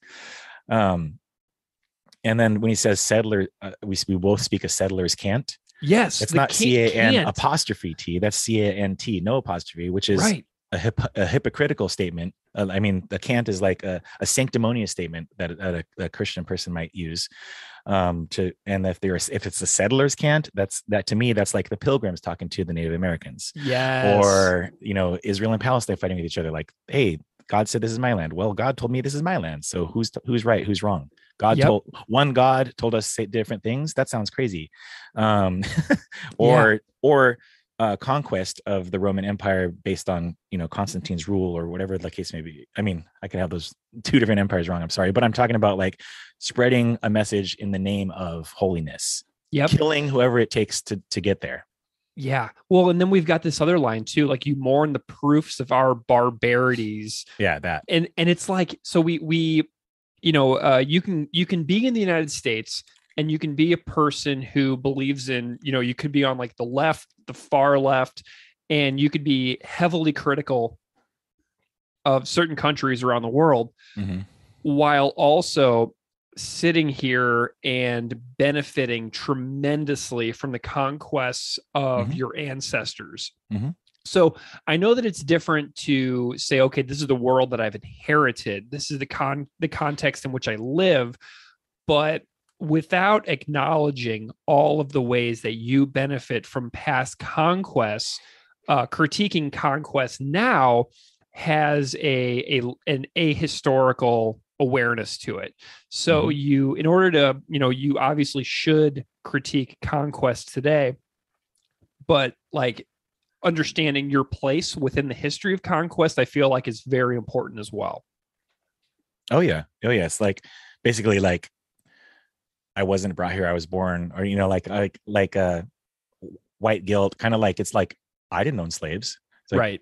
I know. I just listen to me, and blah, Yeah. like it just all comes down to like listening to the other person. As settlers or as colonialists or anything like that, or even moving westward expansion, or I mean, I hate to say this, but the San Diego Padres are named after Padres who are, people who came over Yeah, here to proselytize and basically like murdered Native Americans. Like Junipero Serra. Yeah, exactly. We got a high school named after him. We got everything in San Diego is based on the missions. And what did the missionaries do down here was, you don't want to follow our religion. We're going to cut your hands off. We're going to blah, blah. And our whole damn baseball team is named after that, and we kind of make it a joke. We got the Fat Friar and all this stuff. It's like, okay. I mean, I'm a baseball fan, but yeah, that just sucks that we did that. It's like Cleveland Indians or something like that. It's like that bad or worse, Interesting. Yeah, it's like something like that. So if they change their name to something else and the Redskins and the stuff's like, but we won't, because it's not offensive technically to some, right. I mean, but then if you look at it, whoa, wow, what did we do? You have to have a really nuanced view of the history of the term San Diego Padres in order to, jump onto the side of like, this is a team that has a name that is worthy of being changed, because that flips everything when you think about that, People don't like when I say that. People in San Diego don't like when I say that at all. I'm sure they don't. But that's what it's named after. That's what we're doing. And we came over here with conquest in the name of, Catholicism or Christianity or whatever, because the Spanish came down through Mexico and up through, blah, blah. It was the missions. All the missions in California are based on taking away the religiosity of the Native Americans. Yeah.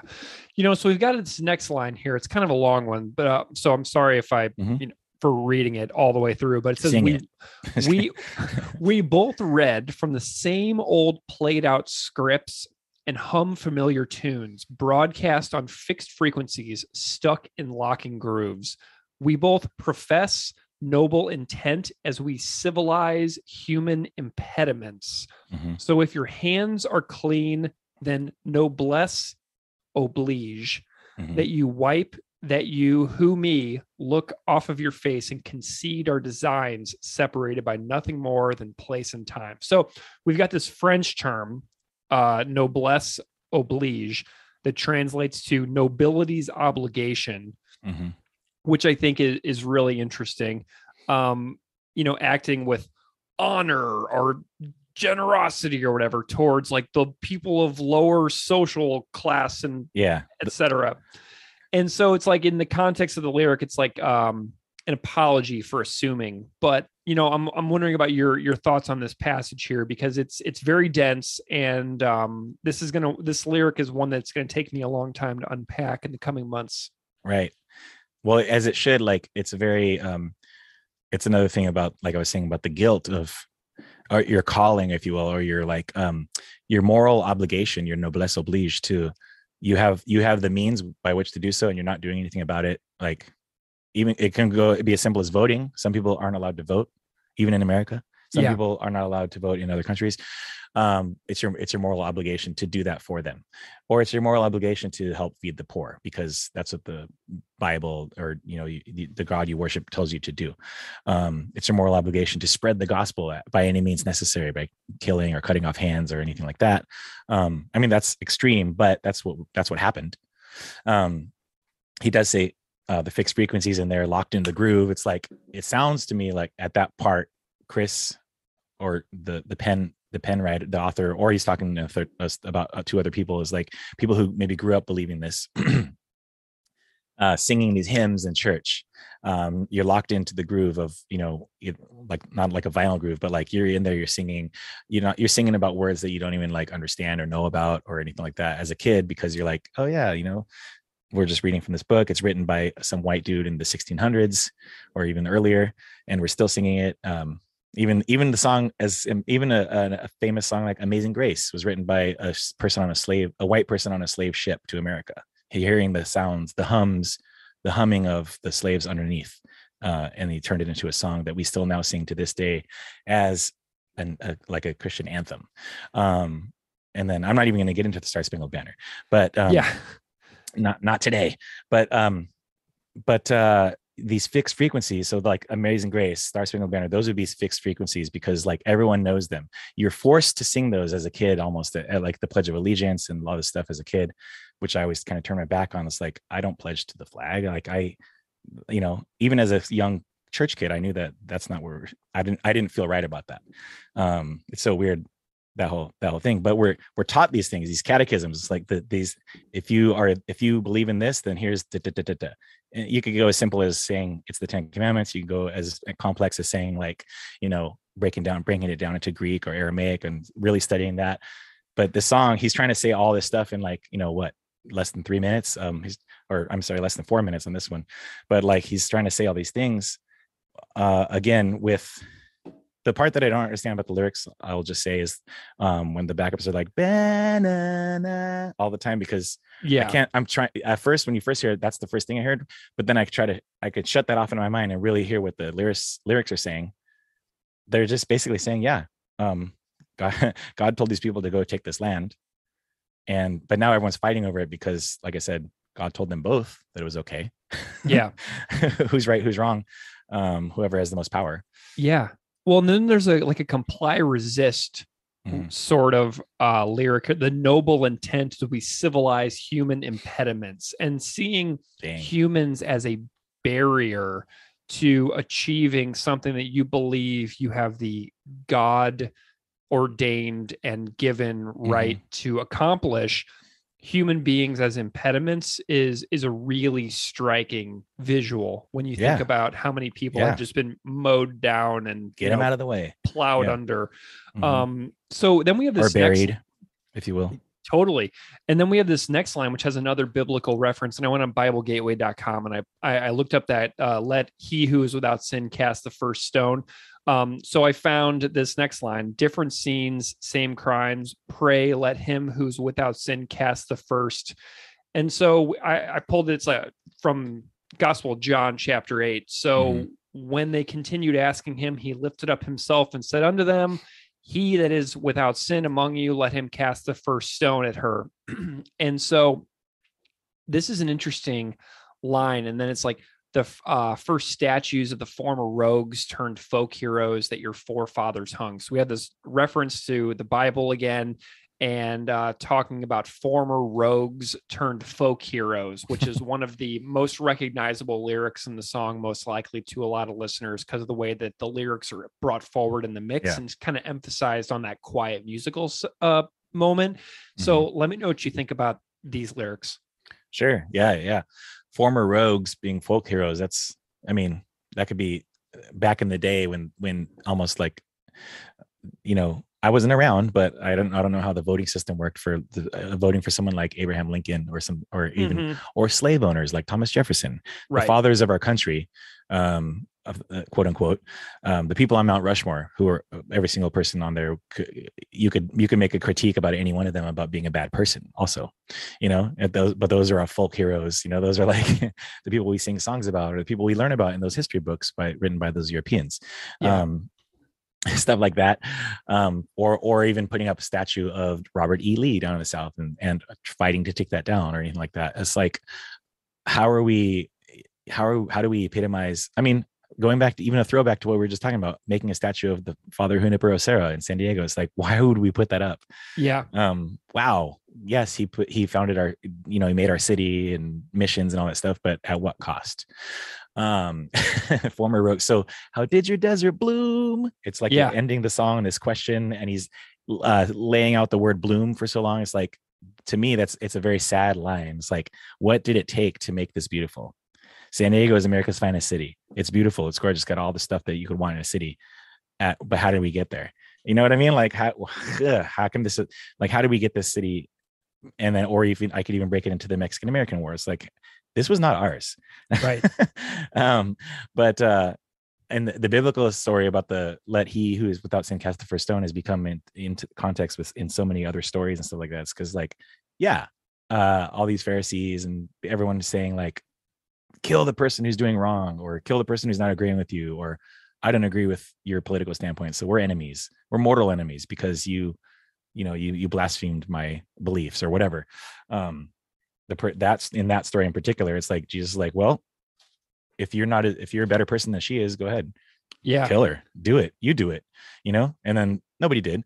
And then he's like, see, what I tell you, if you can be a better person than that, then go for it. But you know that you're not. So if you ever had the chance to sit down with one of your mortal enemies and say, we're enemies because of this, and if you can prove me wrong, then go ahead and kill me.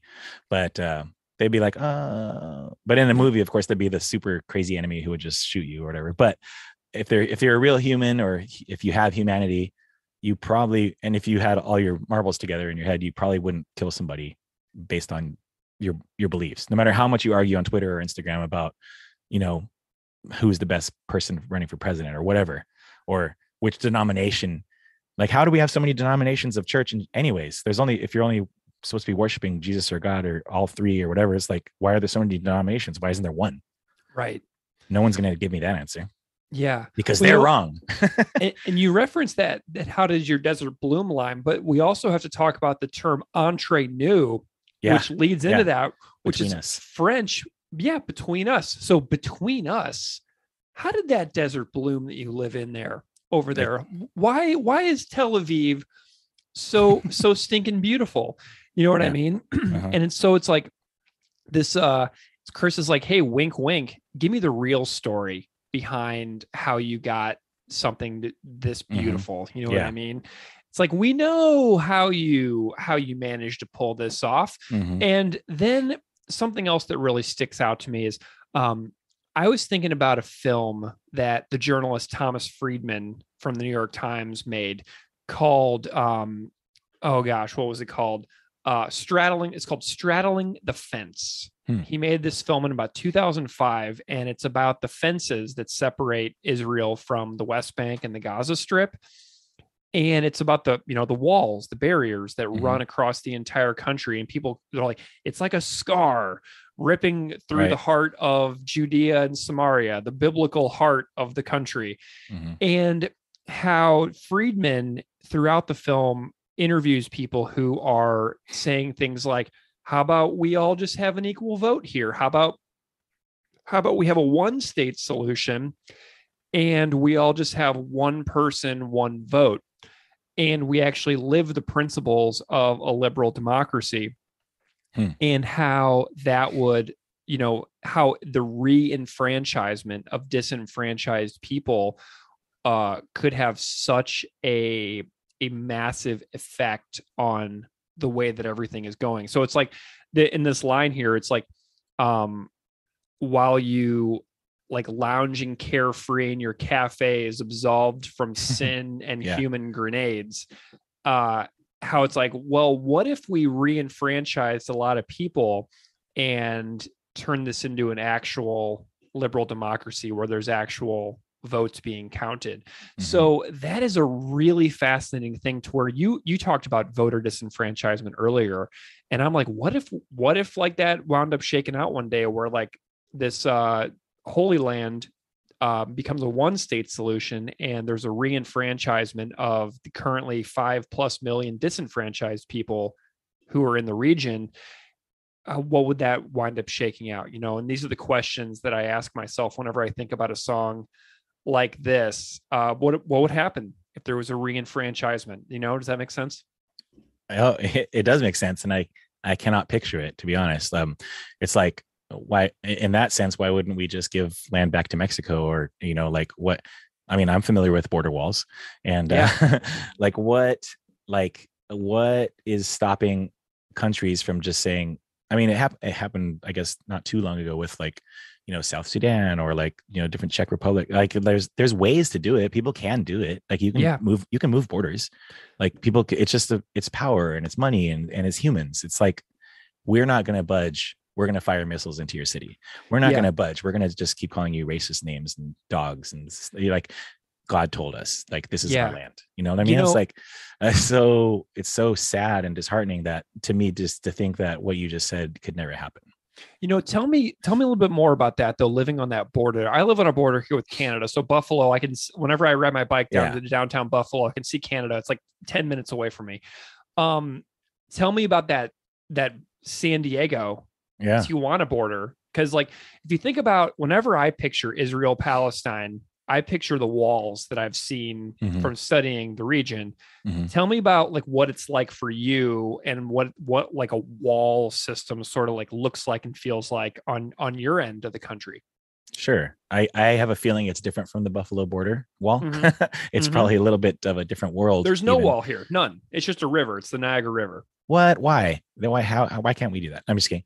Yeah. I mean, there's parts of the border, Mexico border, where there is not, like this Rio Grande or whatever. There's not like such a wall, and some parts of the border wall are you can pass an arm through, like you can pass food through or gifts or whatever, like on the beach. There's a wall there.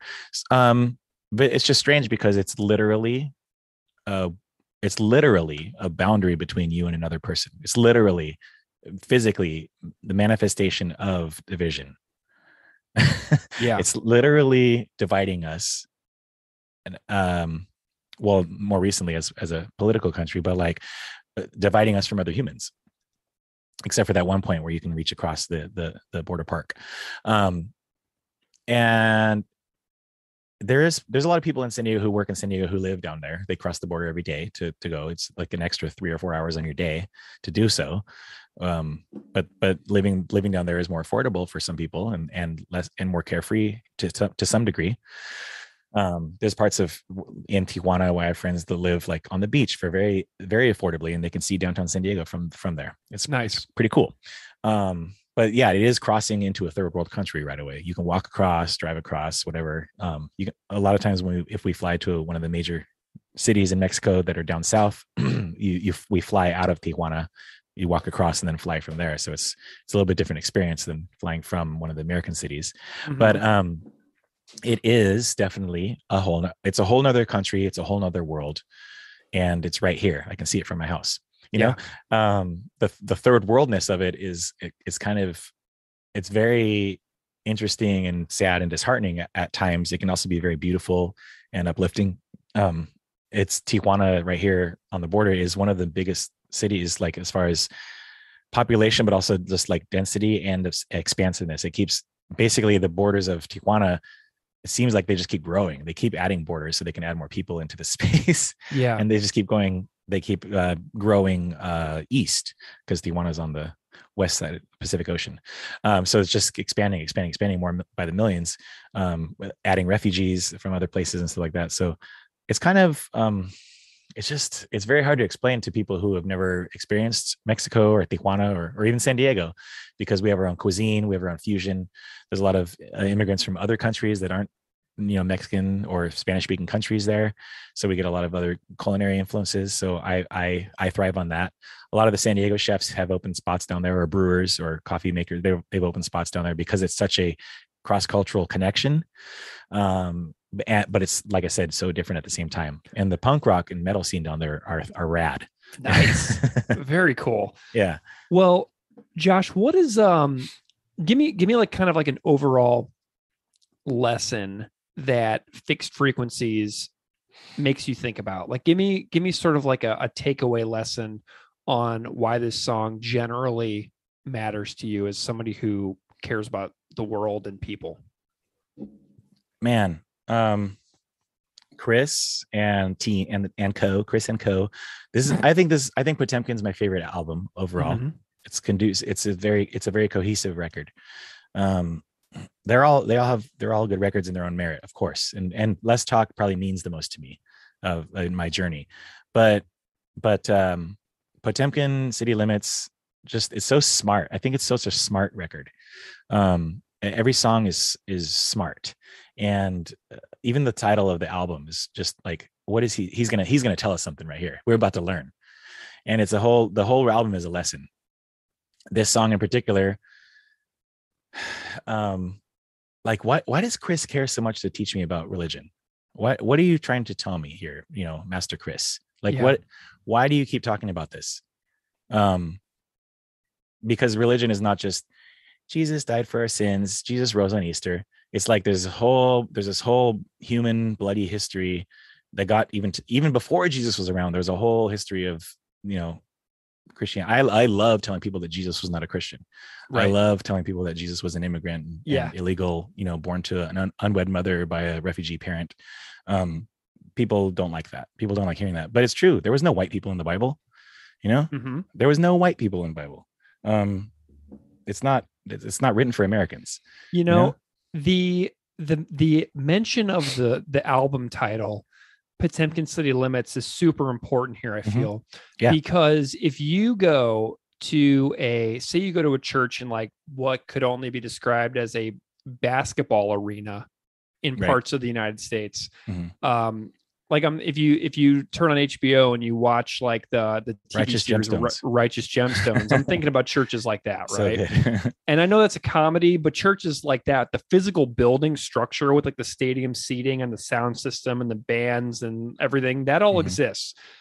And so to me, that is like a Potemkin city where you have the shiny veneer and then you have the cultural rot underneath, which is motivated and inspired by greed and profit and enriching the exact people that People's History of the World was talking about, from another song. Yeah. And to me, Chris is saying that in Israel, it's like a Potemkin city where it, a lot of people have described parts of Israel as looking exactly like some of the most beautiful parts of Southern California. Yeah. Right. And so he's saying that like we have this beautiful shiny veneer of the building facades that Grigory Potemkin was putting up along the Dnieper River. But we have the rot behind it that is just being covered up and, painted over. So to me, that's like, this song is one of the most vivid examples of Potemkin cities on this record, which didn't even include the song Potemkin City Limits on it, So to me, this almost could be like the title track of this record, if that makes sense. It does. Yeah. It's my favorite song on the record. I picked it out of, their whole catalog. Obviously you gave me freedom to pick songs, and I wanted to pick this whole album. Like I could have dissected this album because I love it. And like I said, Chris came with the intention to teach on this record, I think. And from a teaching standpoint, from what I know, is like you go in expecting, there's certain things that you already expect the students to know. And there's certain things that you need them to know from each lesson. And there's certain things that you expect them to know after you're done teaching. Right. And at least in the, maybe that's not didactic for me, but like maybe in a sense that Chris, and he references his other albums a lot too. I should say they reference their other albums a lot. They throw back all the time. They include lyrics from other songs in Potemkin City Limits, is, like you said, not even on this record. It's like, he's smart. I think he knows these things. He's prescient. I think Chris could be a professor at teaching these things in college to some degree. Like, because like I said, he's been teaching me since I was before I turned 20, and I reference his lyrics daily, almost like biblically, like it'll come up like a movie quote or something. I'll be like, hey, how did your desert bloom? Or like, all these other things. And the whole thing about Potemkin City, we got a couple of them here in San Diego. We take our landfills and we cover them up with brand new cities. Like the most beautiful highest point in North County is San Elijo Hills, and that used to be the dump. Wow. And it's like they built these rad houses, all this new stuff. It's kind of like off the, it's elite and it's on a dump. Wow. Dude, if you ever go to Winnipeg, make sure you go to a pilgrimage to Garbage Hill. Okay. It sounds delicious. I love it. Well, Josh, what an amazing conversation on Fixed Frequencies. Thank you so much for chatting with me about that song. That is so good. It's a good song. Amazing. It's a good song, dude. Thanks for having me.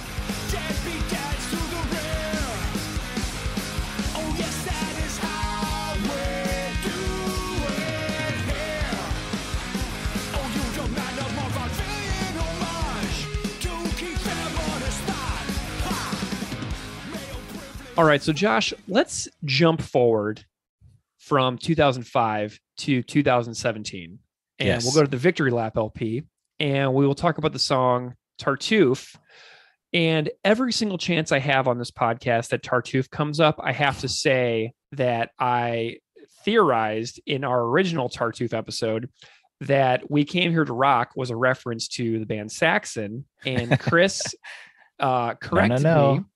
He corrected me on the Patreon and said that it was not a reference to Saxon. So I feel like it is my duty, because I'm not going to delete that episode. Like, the error is in that episode forever. But I feel like every time that song comes up, I have to say that We Came Here to Rock is not a reference to Saxon, and that episode is wrong in several places. So there's that. So tell me a little bit about the music of Tartuffe and what this tune does for you musically and performance wise. Okay. Starting with the music again is so Saxon aside, the music on this one is obviously just metal tinged party rock, awesome music, it's like not skate punk. This is definitely Propaganda at their most metal at some points, just really kind of showing off their licks, showing off the talent of their love for metal, their love for like early dirty metal. Mm-hmm. I think that I don't know, the sequencing on this album to have this record where it is, it's a nice it's almost like the first riff of this album on Victory Lap, which is also a rad song, first song. That's you're taking your sip of your cold brew coffee in the morning or whatever. You're getting your energy drink, whatever you drink in the morning to wake up, whether it's not tea or whatever. By the time Tartuffe comes in, you've already you've maybe taken a rest, you've crashed a little bit, and then Tartuffe comes in, you're like, what the fuck? What? Okay, I'm awake. You got me. So Tartuffe really serves a purpose on this album for a couple of reasons. Musically, solid, banging, fun. I bet they had so much fun writing the music for this song. I bet this was so fun to practice. Or if you're in the room listening to them play this, I bet you would just be smiling ear to ear. And they've just performed this song twice for the first time live ever. So this song is now in the live set for the first time since it was written. You got to see it? I saw it 2 times. Was it fun? Amazing. Totally amazing. They did it better the second time. But I posted the full version of Tartuffe on our Instagram. Perfect. So if anybody wants to see the first ever live performance of Tartuffe, you can see it on the Propaganda Pod Instagram page. And I put it up. They performed it for the first time live ever, May 25th, 2022 at Lee's Palace in Toronto. That is so rad. I'm going to see them in September when they come to San Diego. With very stoked to see them. They're touring with La Armada, the Chicago hardcore band. Yep.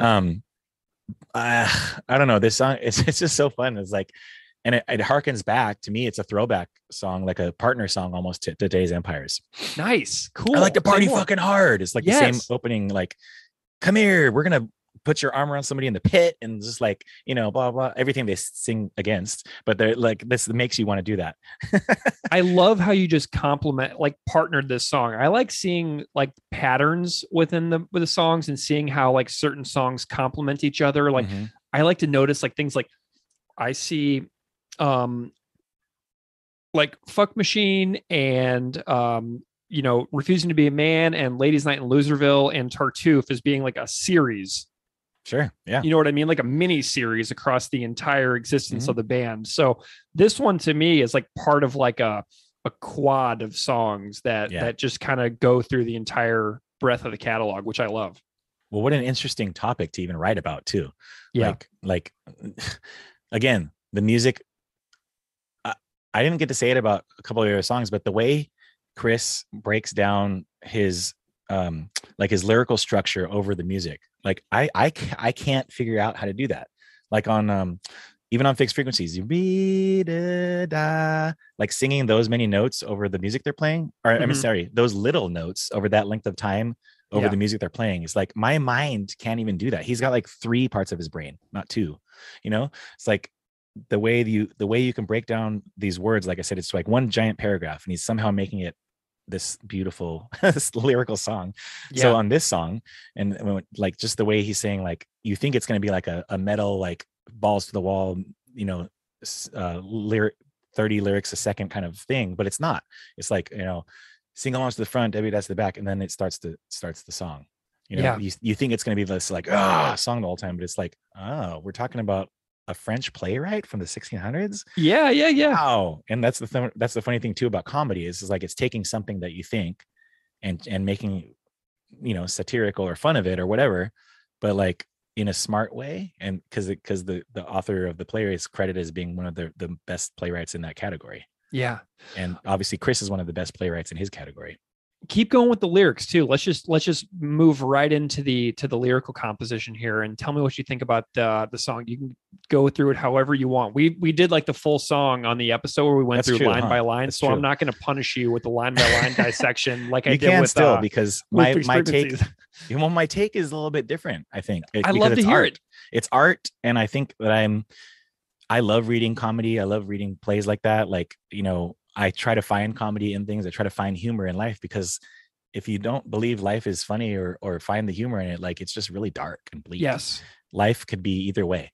I mean, it is what it is. Like it's out, everything's happening out there, and we could say that that's, or we could try to find humor in some stuff. So that's one good thing about Instagram. Sometimes it's like, you could doom scroll, or you could be like, what's funny today or whatever. I mean, so Tartuffe, like I said, what a weird thing to pick a song about. But if you dissect the play or anything like that, it's like, this play is not actually that funny. Like he's again talking about hypocrisy in the church.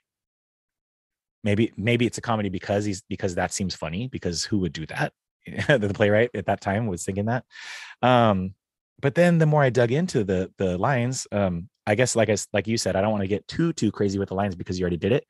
But I realized that as I keep talking about this the stepdad in my life, the figure, the reason I don't, some things I don't like about the church or Christianity is because of somebody like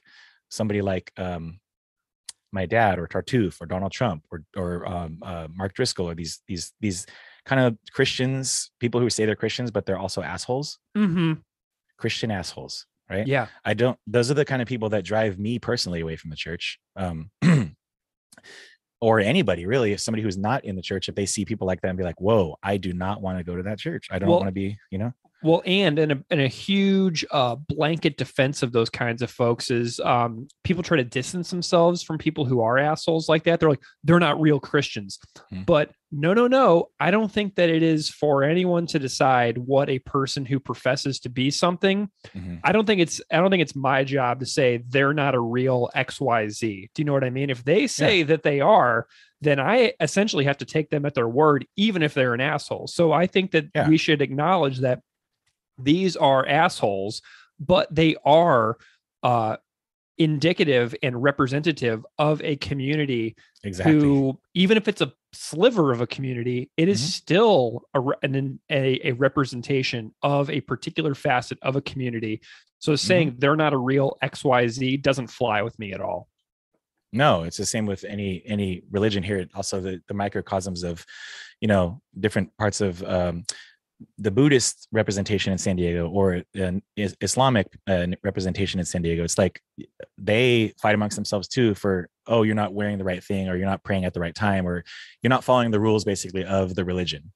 It's like, well, we still believe the same thing, right? We still worship the same God or master. It's like, leave me alone.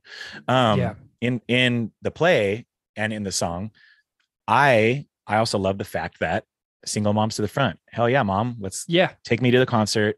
You're up front rocking. And that's my experience with music is single. I mean, she got married after a while, but like I went to a lot of concerts with my mom and my aunt, like single moms to the front, deadbeat dads to the back. And the whole throwback again, not just to the feel of Back to the Motor League, but like the feel or the lyrical throwback to Let's Talk More Rock. He says literally in the song, go back to Let's Talk More Rock, because we did all that already. Now I'm talking about this topic. And another reason about the lyrics in this one, I feel are smart. They're tongue in cheek. They're funny. They're whatever, but the song is not, like, the music isn't funny. The music is like boom, boom, boom, boom, boom. Like, and then the lyrics are also the same way. In a comedy in general, or in a play, in a good, well-written 5-act play, there's the zenith of the play, the real everything is at act 3, and then it kind of something happens in act 4, and then act 5, everything comes together. Yeah. And he says that in one line. He tells us how theater works. Mm-hmm. Act 3 to act 5. In the play, I'm sure you already told everybody everything about it, but I was relating that to it not being a comedy anymore. By act 5, it's not a comedy. By act 5, it's like, if you want to say, let's pretend, like I said, that it's an asshole Christian person or any religion, or just let's take religion out of it. It's Donald Trump, or it's Joe Biden, or it's somebody is Tartuffe in this play. Yeah. That you can see it through those eyes. If you're like anti-Trump or anti-Biden or Justin Trudeau or whatever, put that person as Tartuffe. Everybody in human history is somewhat of a hypocrite. Like you want to boycott AT&T, or you want to boycott Nike because they have sweatshops or whatever. It's like, but you're typing on your iPhone. You're saying that on Twitter. And all these companies owned by billionaires. You're using those platforms to boycott something else. Yeah. You're a hypocrite. Or you are a Christian and saying blah the stuff, but then also you support other things that maybe Jesus wouldn't support. And we're all guilty of it too. You know what I mean? Guilty of it. Every single one of us. We all are. Of something. Yeah. I do a lot of vegan activism, but I also cook meat. I'm an omnivorous chef. I cook for the masses. Yeah. I do food pairings based on my clientele. And then I realized that that's basically what humans love to do that. Yeah. We love to categorize ourselves. Or even on the other end of things, on the more left side of things, it's like you hating me because I'm gay means you're an asshole. It's like, whoa, well, tell me why, instead of calling me an asshole. Tell me why. How can we be friends? Like, I didn't know that you were gay for one reason. I didn't know that you were vegan. I didn't know that you were sober. Like these things, like the people who are struggling with whatever, or they happen to be gay or vegan or sober or whatever, sometimes they lash out at other person for not understanding them. But like the person didn't know. We assume things like, that's why they use, everybody uses pronouns now, like he, him, or they, or all the pronouns that are available. Yeah. Because you're trying to help another person understand you, or to be professional, or to give a polite context of how you are as a human. But we love to, like the actors in the play, like show off our class, our nobility, our wealth, or our piety, or anything like that. Like we love to show that off because it makes you feel, even putting a sticker on like I voted. Yeah. Like, hey, guess what? Boom, boom, boom. Yada, yada. That's like the meme of the urinals. There's like 10 urinals. The guy on the left comes, I voted. Yeah. I'm vegan.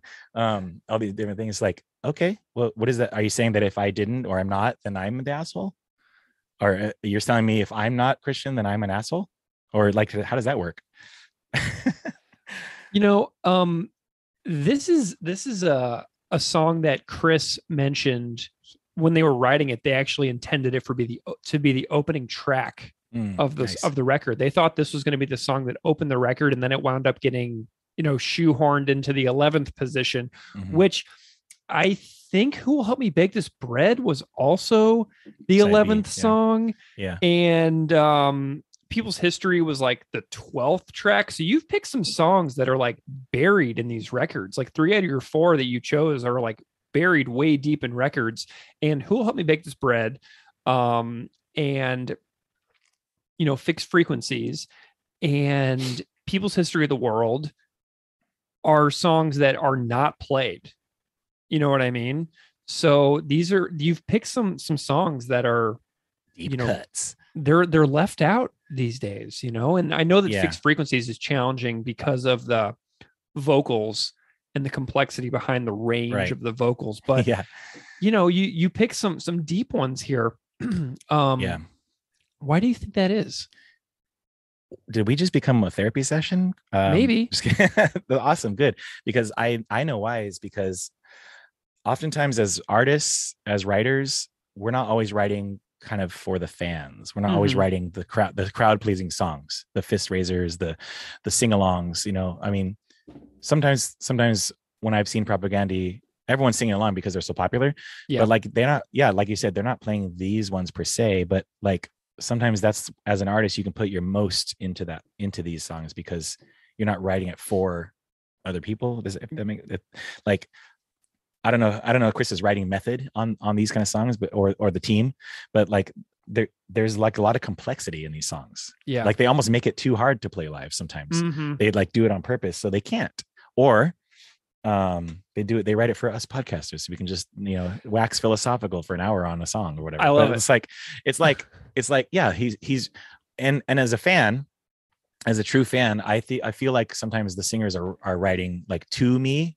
Yeah. Like sometimes they're writing about my ADHD, or they're writing about my struggles with the church, or they're writing about my family, or whatever the case may be, even though he's not, we've never met face to face or whatever, but as an artist to a fan relationship, I think that's one thing that's why music is so universal and grabbing us. And I keep saying music with a capital M, like the mother, the muse is like bringing us all in under the, kind of the shepherd's, watch, or whatever the case may be. It's like, we are all here to hear this song. We are all here to enjoy this together. And that's why, like, it's really crazy when people go to shows to be violent, or go to shows to not listen to the band. They just want to, like, they never look at the band. They always look at inside the crowd. Or it's like, that's an experience. Sure. You are having an experience, and I can't take that away from you. But, we came here to rock. Yeah.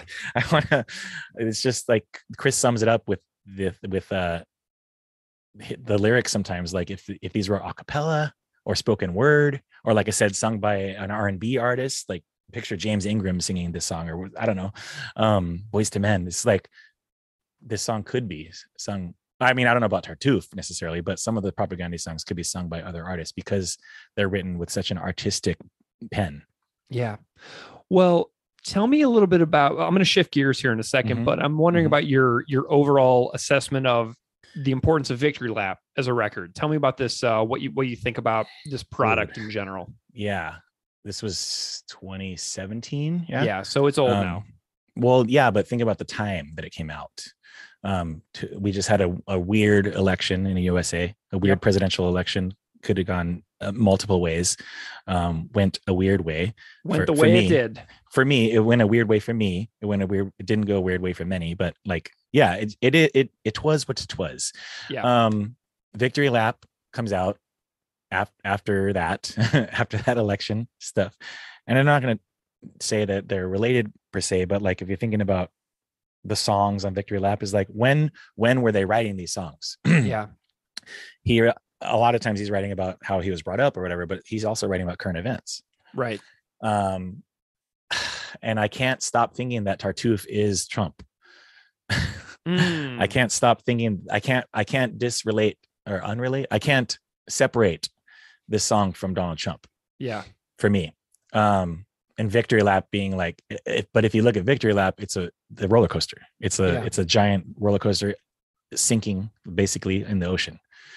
I don't think that's unintentional. The album as a whole is also, I feel like the artwork should be a part of the part of the music, part of the album. Like they're intentional on that. I hope it was intentional. Chris, please tell me. Like Victory Lap as a whole album, Victory Lap being different parts of the roller coaster. And where am I sitting on those cars on the roller coaster? Or am I on the tracks about to get run over? Or am I under the water? You know what I mean? Or am I the operator? Like, where am I as a listener on this album? Yeah. And that's the way I look at all their records. But Victory Lap also is easy to do that with, because they put this like structure. They built a structure on the cover. And then Tartuffe, where is Tartuffe on this roller coaster, dude? It's really hard to, not hard. It's hard to explain. I guess it's not the love I have for the song, but it's more like the emotions it makes happen. That's such an interesting question. Where is Tartuffe on the roller coaster? I love that. Okay, so Josh, give me an overview of any and all times you've seen Propaganda. Tell me about the live experience history that you have with the band. Oh, okay. Well, the very first time I saw them, like I said, was they played World Beat Center in San Diego, and which is it's a multicultural venue. It's got like representation of all countries on the painted murals on the outside. And nice. Yeah, it's like, it's not your traditional show venue where you would see your favorite bands, but they, like I said, they like to represent everything. And so it was really cool that I don't know if they chose that or a booking agent or whatever, but it was like, to me, that was like special. That was the only punk rock or hardcore show I had ever seen there, or the first one I had seen. And it's like I said, it was them, Good Riddance, and an opening band. And so it was really cool. The stage was like in the center of the room, like not like surrounded. The audience surrounded the stage. It was not, yeah. So there was like a little bit of room to kind of mosh pit if people were into that, but it wasn't really set up for that. Weird. And it was really, and there was levels. It was because it was like a performance center. It was like a theater center. It was super interesting to see that. And I've never seen another show like that. And that was the first time I saw them. And they were playing like, I think they opened with Ska Sucks. Maybe. Interesting. Yeah, or something like that. And because it was a nod to the culture that was in there, because there was definitely Zionism represented in there, and reggae, Rastafarianism, and it was in the building. And they did that, and they got some booze and stuff like that because it was at the height of ska punk and being on the radio. And then it was sold out. It was popular. I think there was maybe 1,000 people there or something like that. And they played all these songs, and they offended everybody, and everyone loved it at the same time. Yeah. Was it the era where Chris would like basically yell at everybody between every song? They were doing, yeah. And of course, they were drumsticks up their ass and that kind of stuff. Like they were into like instigation to me. And I loved it. I really liked that. But he wasn't violent or anything like that. Cause I could tell that the songs were that he was talking like that were kind of jokes, or like, talking about, jocks beating up people, or, whatever, Ska Sucks, while they're playing ska. And then, so I was like super entertained. I was super intrigued. I wanted to be just like that. So, and seeing it live even made it worse for me. Made it, or worse in a good way. Like I really wanted to do that. And I tried to do that for the rest of my career. Nice. Yeah. Is that the only time you ever saw him? I saw him again, headlining at the bigger stage, Soma. And there was like, all the fans were older, everyone kind of grew up with them, like I said. So, more beards, more arm hair, more people, you could understand the lyrics more. And they were, excuse me, by the time I saw them again, it was, I believe touring on Potemkin, or around, they were playing those songs. So there was a lot more of the prog metal stuff, like less sing-alongable sometimes, for the skate punkers. There was like, more of a musician's show, if you will. Like, they're really good. They play really good live because they don't really mess up, and they're all like super talented musicians, and that was a really fun show too, because there was thousands of, that place can hold like 3,500 or 4,000 or something like that. Wow. And it was pretty full. Soma. Yeah. Yeah. It was pretty full. I don't think it was 100% full on the main stage, but it was like, there was a lot of people there. And I don't remember who played with them either, but I went there, and I just remember it was like a really cool experience because there's a lot of jocks and conservative and military type people in San Diego who go to punk rock shows because it's kind of the cool thing to do or whatever. And I always resented that about like coming out of high school, starting a punk band, going to shows, and then all of a sudden I'm in the pit and I see on stage, my football nemesis is up there or whatever. Like he's all of a sudden into punk rock, standing on stage because he got in with the security guard or whatever. Yeah. Oh yeah, I'm totally into Lagwagon, and know he's for name, but he's not. I'm singing along and he's not. And so I was always like, not fair. That's not cool, even though it's supposed to be welcoming for everyone. But also it's ironic that you're up there for propaganda singing about like, anti-jock stuff. And, it's like very ironic that you're up there, Doug. Mm-hmm. So yeah, the experiences I've seen with them live I think they're unique experiences, to be honest, because it's not like another show. It's not like he's funny and he's smart and he's just saying all these really smart things that might honestly go over a lot of people's heads. Yeah. I love it. Well, Josh, what a sprawling journey we've just gone on. Do you want to tell everybody about what you do over at the Family Cast to kind of like bring us in for a landing, so that people who have enjoyed our conversation can maybe spend some time checking out your fantastic show and all the hard work you've done over the years? Thanks. Yeah. So a couple of years ago, I decided that I have a lot of cool friends and a lot of cool conversations with people from multiple industries, because I'm a chef and a musician and whatever else I like to do. But like, those are my two main things. Yeah. And so I've been talking to cool people my whole life basically about these things. And now I found that a lot of ex-musicians are now opening coffee shops and breweries and wineries and distilleries and all these different cool things that I'm into, hot sauce, and these rad things that I use on a daily basis in my kitchen. I'm like, we need to talk about that. And so I was talking to him, and like someone's like, we should be recording these conversations.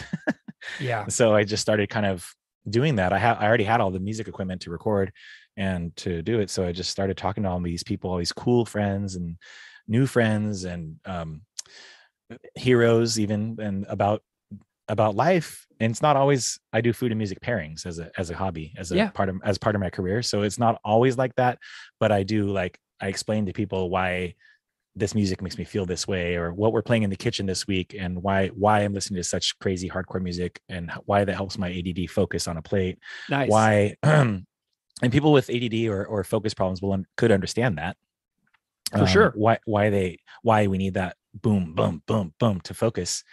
And then I also just talking and finding out more that a lot of my heroes or friends from the music industry have at one point or another worked in the food service industry or bartending or whatever. So just putting those all together, the family is food and music is life. Yes. And because in the kitchen, we say, if I say something like, oh, I need 2 more quarts of tomato sauce, where they're like, yes, chef. Yes. We say a lot of yes. I say yes. If I think they didn't hear me, and they say yes. So there's a lot of that, and that so it kind of played into the family aspect. It's and food and music being in there. I was going to call it the punk rock chef or whatever, but there's already somebody with that account. And I was super bummed, but so it's the Punk Chef podcast. But yeah, I've been doing it I do it when I can, basically. I do it when I can, because I'm a very busy chef. But we have a food truck, and we're always playing punk rock and, Propaganda and Good Rants and stuff. They're always being played in the kitchen, especially when we're doing our vegan menus. If people came to San Diego, where would they be able to find you? Is there a place where you would recommend finding your truck and things like that to, say to people who can support you?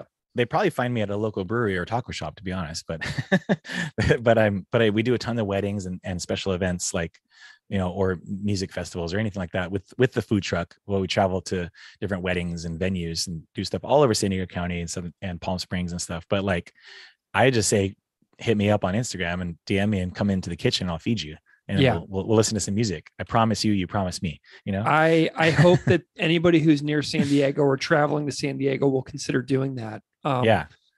So the episodes that connect directly to this show are your episodes that you did with Ryan Onan and also JP Peters, who produced a couple Propaganda records and was on our episode for Negretto. One of my all-time favorite interviews we've done for this show was with JP for that show. Love it. So you have a couple of direct connections tying this podcast to your podcast. So anybody out there listening who's like, hey, I've never heard the Family Cast before, the Ryan Onan and the JP Peters episodes are direct links to where you can jump from this podcast to your podcast very seamlessly and get some familiar voices. So that's what I would recommend. If you've never heard Josh's show, The Family Cast, check out the Ryan Onan and the JP Peters episodes, because that's your first direct link. Josh, drop some social media account names that people can find you at. Cool. Yeah. If you use a program called Instagram, I'm on there at The Family Cast. And in there's a bio with links to everything that I do, like Patreon or even cooking demos that I've done with other musicians or hot sauce companies or anything like that. And then I have my own personal Instagram page, Josh Kemble, and there's a bunch of other links on there too, because I do go on Twitter and stuff, but it's more to like talk to other podcasters and musicians. I'm not too crazy on there, but mostly baseball stuff. And then I have a record collection too. So I do a lot of trading and swapping. One of the pop-ups that I do is I do tacos and records pop-up at my kitchen. So nice. With a lot of vinyl collection stuff, but pretty active on Discogs and the Instagram mostly. And then there's links to everything in there. And also another fun thing on the Family Cast is when I do the kitchen pairing playlists, I'll like take a song and pair it with food or beverage. And so we have a couple of those on there.